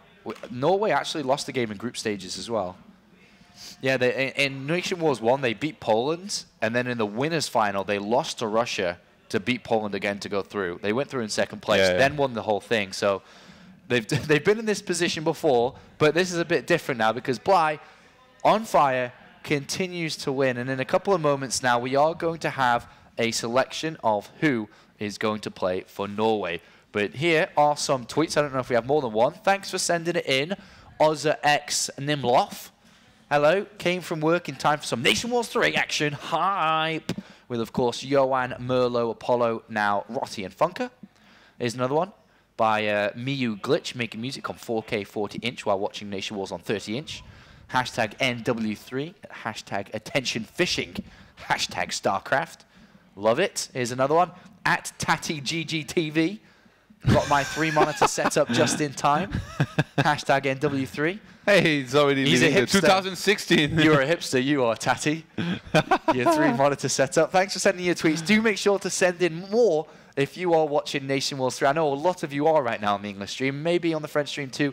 Send them in and we'll show them on the broadcast. Even if it's messy, don't be ashamed. I post pictures of my desk all the time, and it's You can have the a worst. messy desk. You can have a messy floor. We don't mind at NationWars. That's why we show them. So send them in. And now it's time, more importantly, for the next player. Should be Snoot here, really. I really don't see Snoot being like, I'm feeling bad, somebody else comes out. It should be Snoot no matter what. All right, it has to be. It has Here we to go. be. 2, It has to be. 1. It has to be. Snoot. It has to be. What? What was this tease? Okay. Oh, who's revealed? You're teasing us, you are. I was like, who's revealed? They don't have a reveal, he's not a player. It's going to be Snoot, of course, the star player from Norway, in an assist and in a hope to make a reverse all kill. It's going to be long, it's going to be difficult because he has a long way to go. We're going to take a very brief break, and when we come back, Snoot attempts the comeback. All right, guys, welcome back to NationWars, where I have replaced Sean, the man, Apollo Clark, even though nobody can truly replace him. Some big shoes to fill. Yes. Are you nervous? Yes, actually I am, and Sean actually really loves to listen to himself because these things are very loud.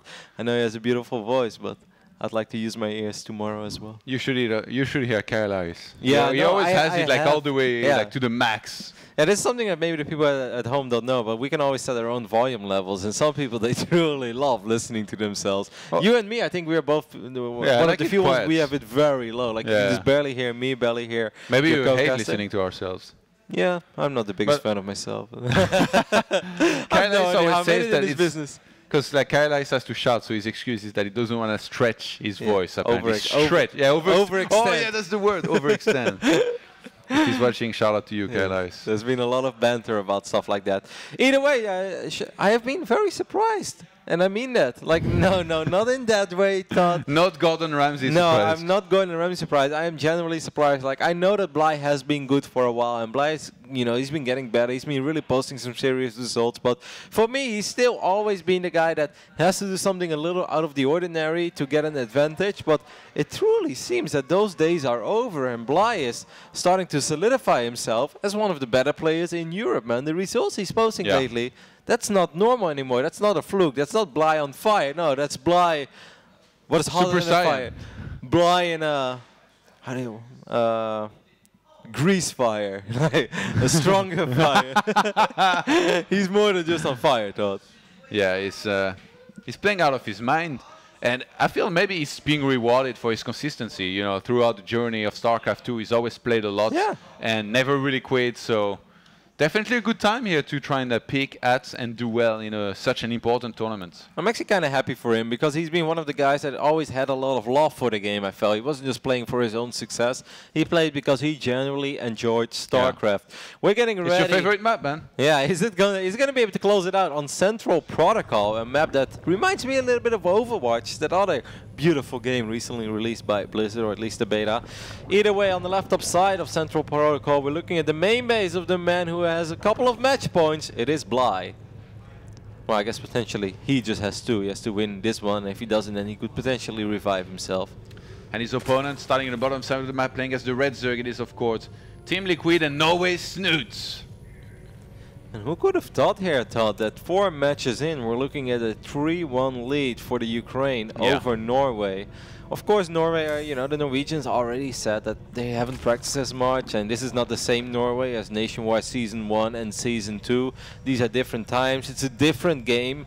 But with Snoot doing so well at that recent tournament in China, and Snoot just being Snoot, you still expect them as one of the absolute top dogs. I didn't think there were a whole lot of players who could defeat Snoot. Has he been practicing that much, though? Because he was at DreamHack where he was casting, and that's quite a few days. It was a 3 days tournament. You traveled before and after, so 5 days in total where you can't really practice. Yeah, we know. Sure, you're watching games, but you're It's not working on your mechanics and all that. So that's my excuse, Johan, for and never. also, he was rooming with me, so it was probably exhausting to listen to my ranting about the noise he made. I mean, that's always my excuse, Roddy, why aren't you a pro? Like, guys, I travel so much. It's really hard to keep up. Either way, we see Bly with another aggressive opening over here. He's only on 14 drones. This is a 4-player map. Snoot has not scouted yet. I'm sure that he should expect this at least a little bit because he's playing against Bly. Bly loves his aggressive openings, but once again, it's not the same Bly anymore. That's be aggressive or die trying. No, it's be aggressive. And if it doesn't work, he transitions. With the 2 overlords meeting here, I went full big here for a second. He realizes that Snoot is on the bottom left-hand side, so Bly is going to regroup with the rest of his links, and this time around, there shouldn't be any transition out of Bly. It's going to be an absolute all-in Zergling speed, Baneling, and he's going to try to bust his opponent and end it quickly. Snoot with the Baneling Nest on the way. Can he realize what's going on here? He's getting quite a few links. It seems like he has a pretty good idea what's going on. I would love to see a single spine crawler though by Snoot, because if this is one of those moments, Johan, where you feel that all he has to do is survive, then I think a single Baneling or a single spine crawler could actually help him quite a bit. Bly has to be... Well, he's probably looking for some juice. He uses all of the Banelings immediately. He does get the Queen and he gets a bunch of Zerglings, but was that what he's looking for? He drops a bunch of links, now gonna go straight for the Queen. The Baneling Nest is not finished yet for Snoot. This might be Ukraine, the victory here, and their advancement onto the winners match here, played later tonight. I mean, Bly. Snoot can afford to lose a couple drones, but he's losing all the links that just hatched, and that's very bad. But he does have a couple of banelings morphing. Bly is surrounding the banelings. He's gonna get the first one. He's gonna get the second one as well. One baneling will hatch, but a single baneling for Snoot, is that going to be enough? I'm afraid it's not going to be enough anymore. Wow. Bly's actually just doing this, man. Yeah, it looks like he's going to be able to get the win. GG gets called. Wow. And Ukraine advances on to the winner's match here and beats Norway, who are still going to be alive, but who are going to have to win 2 matches in a row to try and stay alive in the tournament. That's a big, big win. So Norway, they're in the losers match. They won't play again tonight. And they'll get their chance tomorrow to try and qualify for the round of 8. But a big, big win here for Ukraine. Yeah, and what a performance again by Bly. It all started off with that pretty crazy game between Dimaga and Ike. That was a very funny, scrappy little game. But ever since then, my Bly has just done a phenomenal job. 3 minutes, 48 seconds. Yes, this was a real old school Bly game. But I mean, Bly has shown us all, man. That first game against Snoot, he opened up aggressive, but he wasn't even in that great of a position. But he managed to just bring it to the later stages in the game where he just had a better army and he had better engagements. And now in the final game, well, a little bit of old school Bly magic, but Bly truly on fire. I'm very impressed, Todd. It's actually an excellent performance again by him. Maybe he heard we were casting together, so he wanted to put an end to this farce. So it doesn't last too long. Which farce? Yeah, because like we can get off track a little bit. It was a joke, Evan. It's okay, never mind. One. No, you think Bly is a fan of us? Yeah. I mean, he's known us since the Warcraft 3 days. We have teased him for over 7 years now, Todd. If he's not a fan of us now, he's not a fan of us. He's a big hater. No. But a big performance here. I'm really surprised. I thought that there was a good chance that Ukraine could come out swinging, but I didn't think that against Norway they would take such a convincing win. What was your prediction? Norway 4-2, I think, or 4-1. I think I had Norway 4-1 as well. So we had the 4-1 right, just the other way around. Yeah, well. Great start of the week, guys. I feel like you're doing about as well as you were at BlizzCon, yes. aren't you? And so are you. Oh, I finished over you at BlizzCon. Ooh, 1 spot. That's because you played it safe on the final day. Like I went, before the semi-final started at BlizzCon, my predictions still had potential to win it all. Oh, are you kidding me? I was making like all the worst. I literally predicted Lilbo to win against Live, so don't tell me about going for the safe bet, okay? No, but in the semi-finals, I could choose either between ending in the middle of a pack or still having a shot at winning the whole thing or finishing at the bottom. So hell go big or go home. Yeah, exactly. Just like your betting career. Exactly. You went home. So I went all in and it backfired, but you know, I'd rather lose a bet than finish in the middle of a pack. Like, what's that all about, Johan? Either way, congratulations, of course, to Team Ukraine. We're going to see them later today as they will go up against the winners of China versus Taiwan, which is going to be the next match coming up on this stream. Absolutely. Going to be pretty cool to see these two face off. Destro made an awful joke on Remax. He was like, Taiwan versus China, to know which one is the real China. I'm not going there. That's so bad. Yes. Destro, shout out to you for this. But I know it's going to be a cool match. Like, we know their players like decently well as well. It's not like, it's 3 names that we don't know on each team that will face off. And some names in particular stand out. Has. It's your favorite Protoss, right, Tom? Yeah. One of the favorites, I think. One of the very few men in history that made Todd laugh. There are about like 3 people on this planet. He broke down Kylais. And the thing is, though, like with Legacy of the Void, coming out not too long ago, I'm really looking forward to see what builds Has uses, because this guy is an innovator. He just uses stuff that you don't see anybody else do. 4 gateways inside the opponent's main. Is it going to happen? Possibly. I can see it. Like, if I think Haas, I think of like a pylon into 4 gateway, probably some sort of weird gas transition at home, so you can like follow it up with a pylon rush. Is it hardcore enough though? I'm picturing more something like one base, 7 gates, 1 war prism. Even though we can't support it economically. Something like that, but also pylons. I'm expecting pylons and multi, of course. It's going to be super fun. I assume we're going to head over to a very small break, and after that we'll be back with Taiwan versus China, or we have interviews as well. I'm not sure if we're going to have interviews now, but we're going to have everything, Johan. Yeah, I think we're supposed to do an interview. Cool. Usually after the match, so if you guys are ready, then take it away. Okay, they're not ready. Okay. I love how they wait until we say something and they're like, no. It's not this. I felt like we're already talking for way too long. We're stalling this. Like everyone in there is like, enough talking, show us the games. So how are you enjoying France so far? Well, Jon, I'm a little bit tired because yesterday I had a lovely flight from Los Angeles to Istanbul with a little bit of a layover and then to Paris. So after traveling for 22 hours, arriving late at night and waking up very early this morning, being a little jet lagged, I'm still having a great time. The gaming studios are lovely. It's my first time here, but everybody's super friendly. They all seem to have like amazing relationships with each other. Yeah. All the men kiss each other as well. I'm a little bit sad that I didn't get any kisses. If you know somebody for a long time, you can do like the double kiss on the cheek like you will do for a girl. If you want, I'll greet you. I'll greet you like this tomorrow morning, but don't be confused. Don't act weird. Don't make it weird. Because it's not weird. I will make it. You know, the Dutch, no, I know. If I start coming over, I'm not going to kiss you on the mouth. It's going to be... if I put my hand behind your head, does it go weird? No. Please don't. All right, so let's take a look at our brackets real quick. Ukraine now, of course, taking that 4-1 victory over Norway. And China versus Taiwan is going to be our next match. What's the lineup for China? Is Maxat playing, right? Maxat is playing? I assume Iasonu, IA? Let's take a look real quick. No, scroll down. It was there. No, that was NationWars 1. So it's Maxat, Tutming, and Jiwa, actually. Okay, so 2 Zergs and Maxat as the captain going up against Haas, Nice, or Nice. It's probably nice. Nice. Yeah. I know we're in France, but he's from Taiwan. I want to see an interview with this guy. Maybe he calls himself Nice, and I'm going to laugh so hard. And Cheetos is going to be the Zerg from Taiwan. A great nickname. So not a single Terran was given in the next Clan War, or Nation War, I should say, but that's all right. Well, that's lucky for China, actually. You don't want to send a Terran against Haas. Because then the pylons down the rampway against the Waldorf and Depot definitely would come true. I feel like it's maybe going to be harder to cheese against Zerg and Protoss. Even though against Protoss there is quite a few cheeses here that we see. You know, the proxy robo, proxy Stargate. Like against Zerg you got proxy gateways, any kind of adept all in or like mass gateways. So I hope he shows us some good stuff. I want some inspiration. I don't know enough cheeses, I feel, in Legacy of the Void. I know very few. Yeah, I feel it's kind of difficult because you start with so many workers. I watch your stream. Sorry? I think.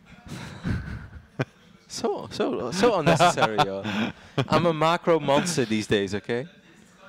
Not in PvP. True. Are you? Nah, I mean PvP.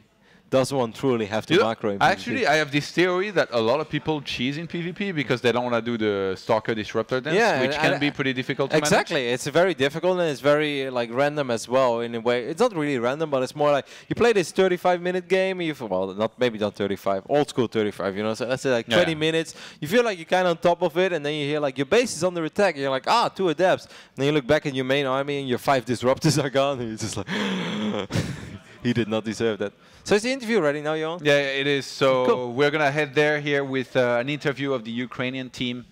Guys, take it away.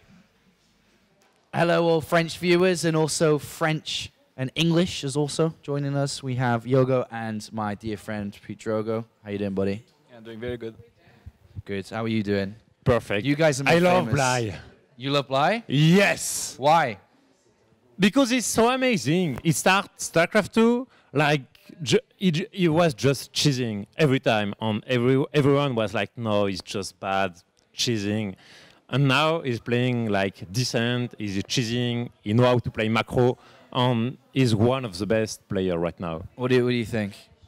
Well, it's weird. Like I feel the same as Yogo. That at the first it was like, yeah, Bly, you just know what to do when he cheeses. Now it feels like he knows what to do always in Legacy of the Void. That's what it feels like to me.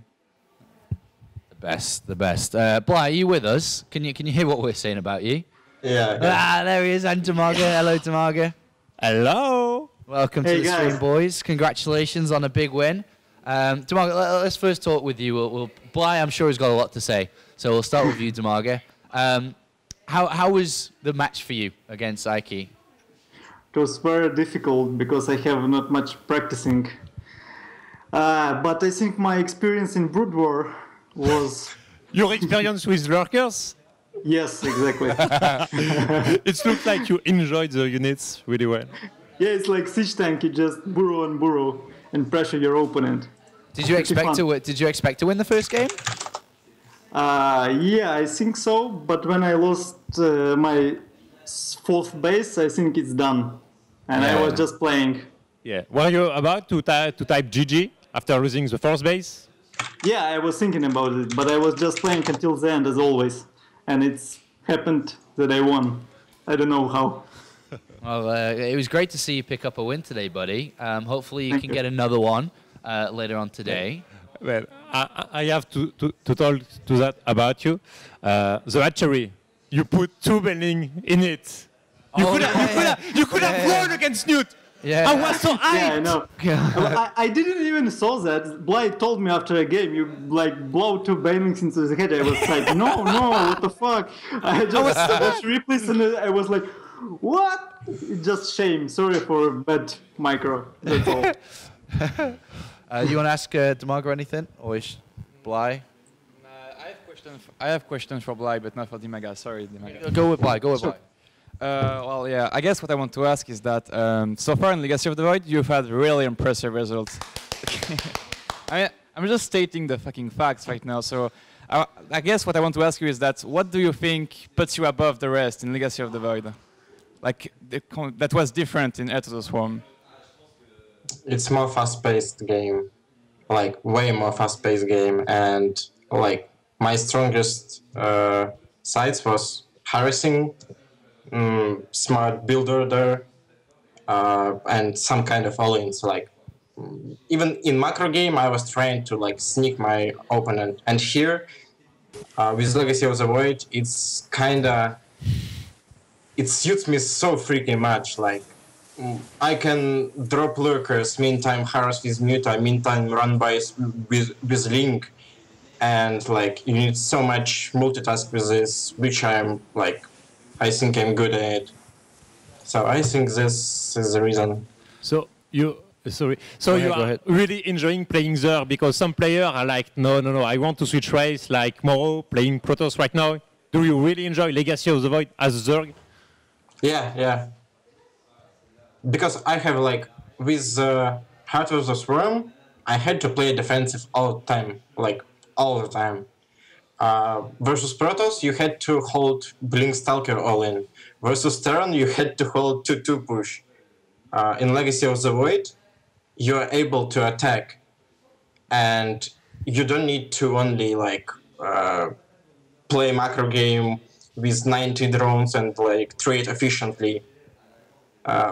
You can attack, you can run by, like you have so much more possibilities over us always. That's what I love in Zerg right now. Okay, I got a couple of questions for you. Then I'll let Patrick Drogo do some. First of all, are you finally on fire? Is this it? Yeah. Sure. Finally. All right, great. Finally. Yeah. Second of all, it must have felt pretty good to beat Snoot once for you, and it must have felt even better to do it twice. Can you explain to us that you must have fist pumped, and you must have done something when you took him out the second time as well? The first time it was a face palm, yeah. Second time I was kinda, yeah. Get out the game. Yeah. You are getting used to it, winning all the time. Yeah. After the first time, you just get used to it, so yeah, kinda. I have something to ask about DBZ. If I remember correctly, in an interview on DreamHack, you are saying that in DBZ you were like going coin flip to choose your strategy. Did you do it against Snoot, or it was all planned? No, it's NationWars. I have to plan. Like, if I can, do you coin flip at DreamHack when you don't at NationWars? Yeah, because like if I coin flip here, I betrayed my teammates, and on DreamHack, I came by myself. I mean, I'm playing, I'm solo, I don't care. Yeah. And here, like I have to take care of my team. You have the respect. At least I let them play at least 1-2 games. Okay, that's good. Right. You are fair. Drogo, I'm please. so kind. Ask him anything. Well, And Dima played really well. I guess actually. one last question. Where would you rank yourself amongst the foreigner? Like, are you top 3, top 1, top 5?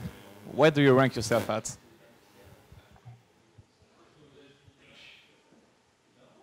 I think top 2. Ooh. Which one? Oh, yeah, Showtime? which one? Nurture. Okay. Did you think you could have done better against Showtime at DreamHack? Oh yeah.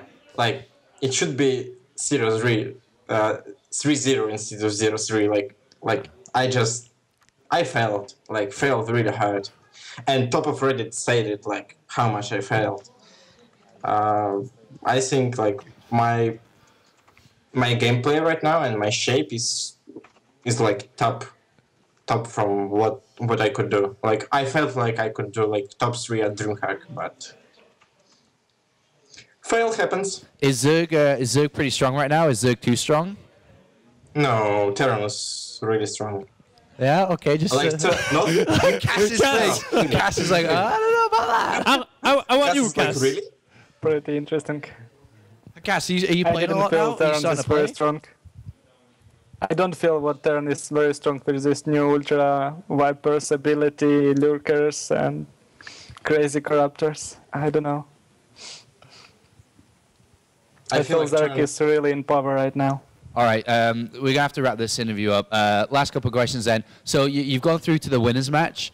Whoever comes through next, whether it's China or Taiwan, easy peasy? Yeah, sure. I mean, I guess we'll talk to you a little bit after, but do you have any concerns at all, or are you already first place after beating Norway? Who is playing for them? So China has Max said... I'm sorry. You're going to win? Wow, okay, like, all right, I got through one player. So, okay, well, very well done. Hope to see Cass you play a little bit later on. Want to see what you've been up to recently. Hopefully you get to show us some games. Yeah, I don't hope so. I really hope Ultimaga will kill them all. All right. Cass is hiding his strategies for the playoffs. Yeah, He's saving it for I the need top to 4. hide it before next tournament, so my team will carry me on. Any last words here? No, just I hope to see you giving us some great game for the winner match. Yeah, congratulations, guys. Congratulations. We'll see you play in the winners match. Ciao. Have a good rest. Well, they seem to be in good spirits. Of course. Yeah, the smiles they won. Of course, they're doing excellent. Our next game is going to be China versus Taiwan. There is Az. I want to see Az. Yes. On Legacy. Did you already saw him on Legacy? No. Heightened economy, fast all-ins. Let's go. That's what we're going to see. We're going to go back to both respective streams, English and French, and then we'll get set up for Taiwan versus China. See you. All right, guys, thank you very much. That was quite the interview. I really loved Cass's face, by the way. That was the highlight of this interview. His eyebrows were like, whoa. Because what did you say? Cass was like pretty much asleep. He hasn't played. He didn't really say a whole lot. Then I hear like Terran is really strong. He's like his Terran radar whines go off. It's like red alert, red alert. It was kind of funny. He heard something outrageous and had to react to it. But it's funny actually in Starcraft how everybody plays the weakest race, isn't it? Not just in Starcraft, though, in every RTS ever. We're just actually, yeah. We're very noble people. I played the Warsh race both in Warcraft 3 and Starcraft 2. And me as well. That's pretty insane. Orc was the weakest race. By far. If you didn't use the man with the sword, it was the weakest race. Actually true, yeah, dual defense. You didn't necessarily use the most OP hero. But yeah, nice interview. And Ukraine can already be proud of themselves.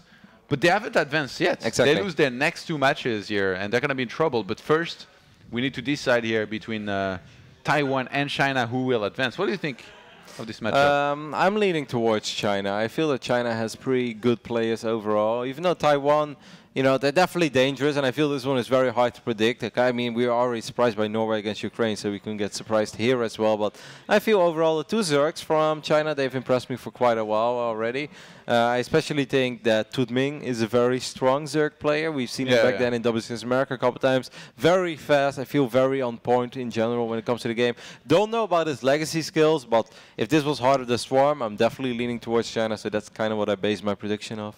I think all players from China here, they have a very rich history in WCS, so that's something they've got going for them. Whereas for Taiwan, I mean, you look at Haz and you're like, yeah, sure, hype. Haz, he's gonna do his cheeses, he's gonna do his thing. But then the other 2 players, you know, Cheetos and Nice or Nice, not quite as known. So as long as we're in France, it's Nice, though. I don't. Who nicknamed themselves Nice? Like somebody who's been to the south of France once and was like, "That's a I mean, lovely like if city." I name myself Rotterdam, why wouldn't name someone himself Yeah, Nice? but like he's not from Nice. You never know. Maybe he migrated from Nice to Taiwan. Maybe. Actually, that would be one hell of a story. He starts up the interview later tonight and he's like, "Bonjour, I refer." Okay, man. Like, how funny would that be? Bonjour. Yeah. How are you so bad at languages, man? I'm not. You've been to France so many years, you can't even say hello properly. Bonjour. Bonjour. Not bad, actually. Ça va? All Wow. right. Yeah, in terms of builds, I'm really looking forward again to what has to offer. God, this is going to be so hard to stay away from this word. Yeah, because like he's such an innovator that anytime he does something, you should look at it and be like, okay, like if this looks good, I want to use it. I want to try it on ladder. I want to try to find some success with it as well. Even though most of the time, it's builds that are pretty hard to execute, even though they look very simple when you watch him do them. So we'll see. Maybe some Roddy builds in there. I'm not sure. I don't think he's been watching this stream. Is there such a thing as a Roddy build in Legacy of the Void, like in every matchup and every situation? No, there never has been a Roddy build in every matchup and every situation. No, there was. No, like what? Yeah, like in PvP, like Gate 11, double Stalker Rush. Yeah, okay. Versus Terran, same thing. Versus same thing and Forget Pressure. Yeah. Proxy's Target sometimes, that's another Roddy build. All right. Everything that's dirty, basically. Yeah, no, but I mean, it's very hard to open up 11 gate in Legacy, Todd, unless I would kill one of the probes inside of the game. So Blizzard pretty much killed that build. No, in Legacy we kind of switch it up. It's kind of go with the flow. I would say in PvZ I do have my very trademark style. Phoenix DT, baby. It's the future, Todd. I'm telling you right now, Phoenix DT. I'm very skeptical, but I guess we'll find out later as we return after the break with China versus Taiwan. See you guys in a minute.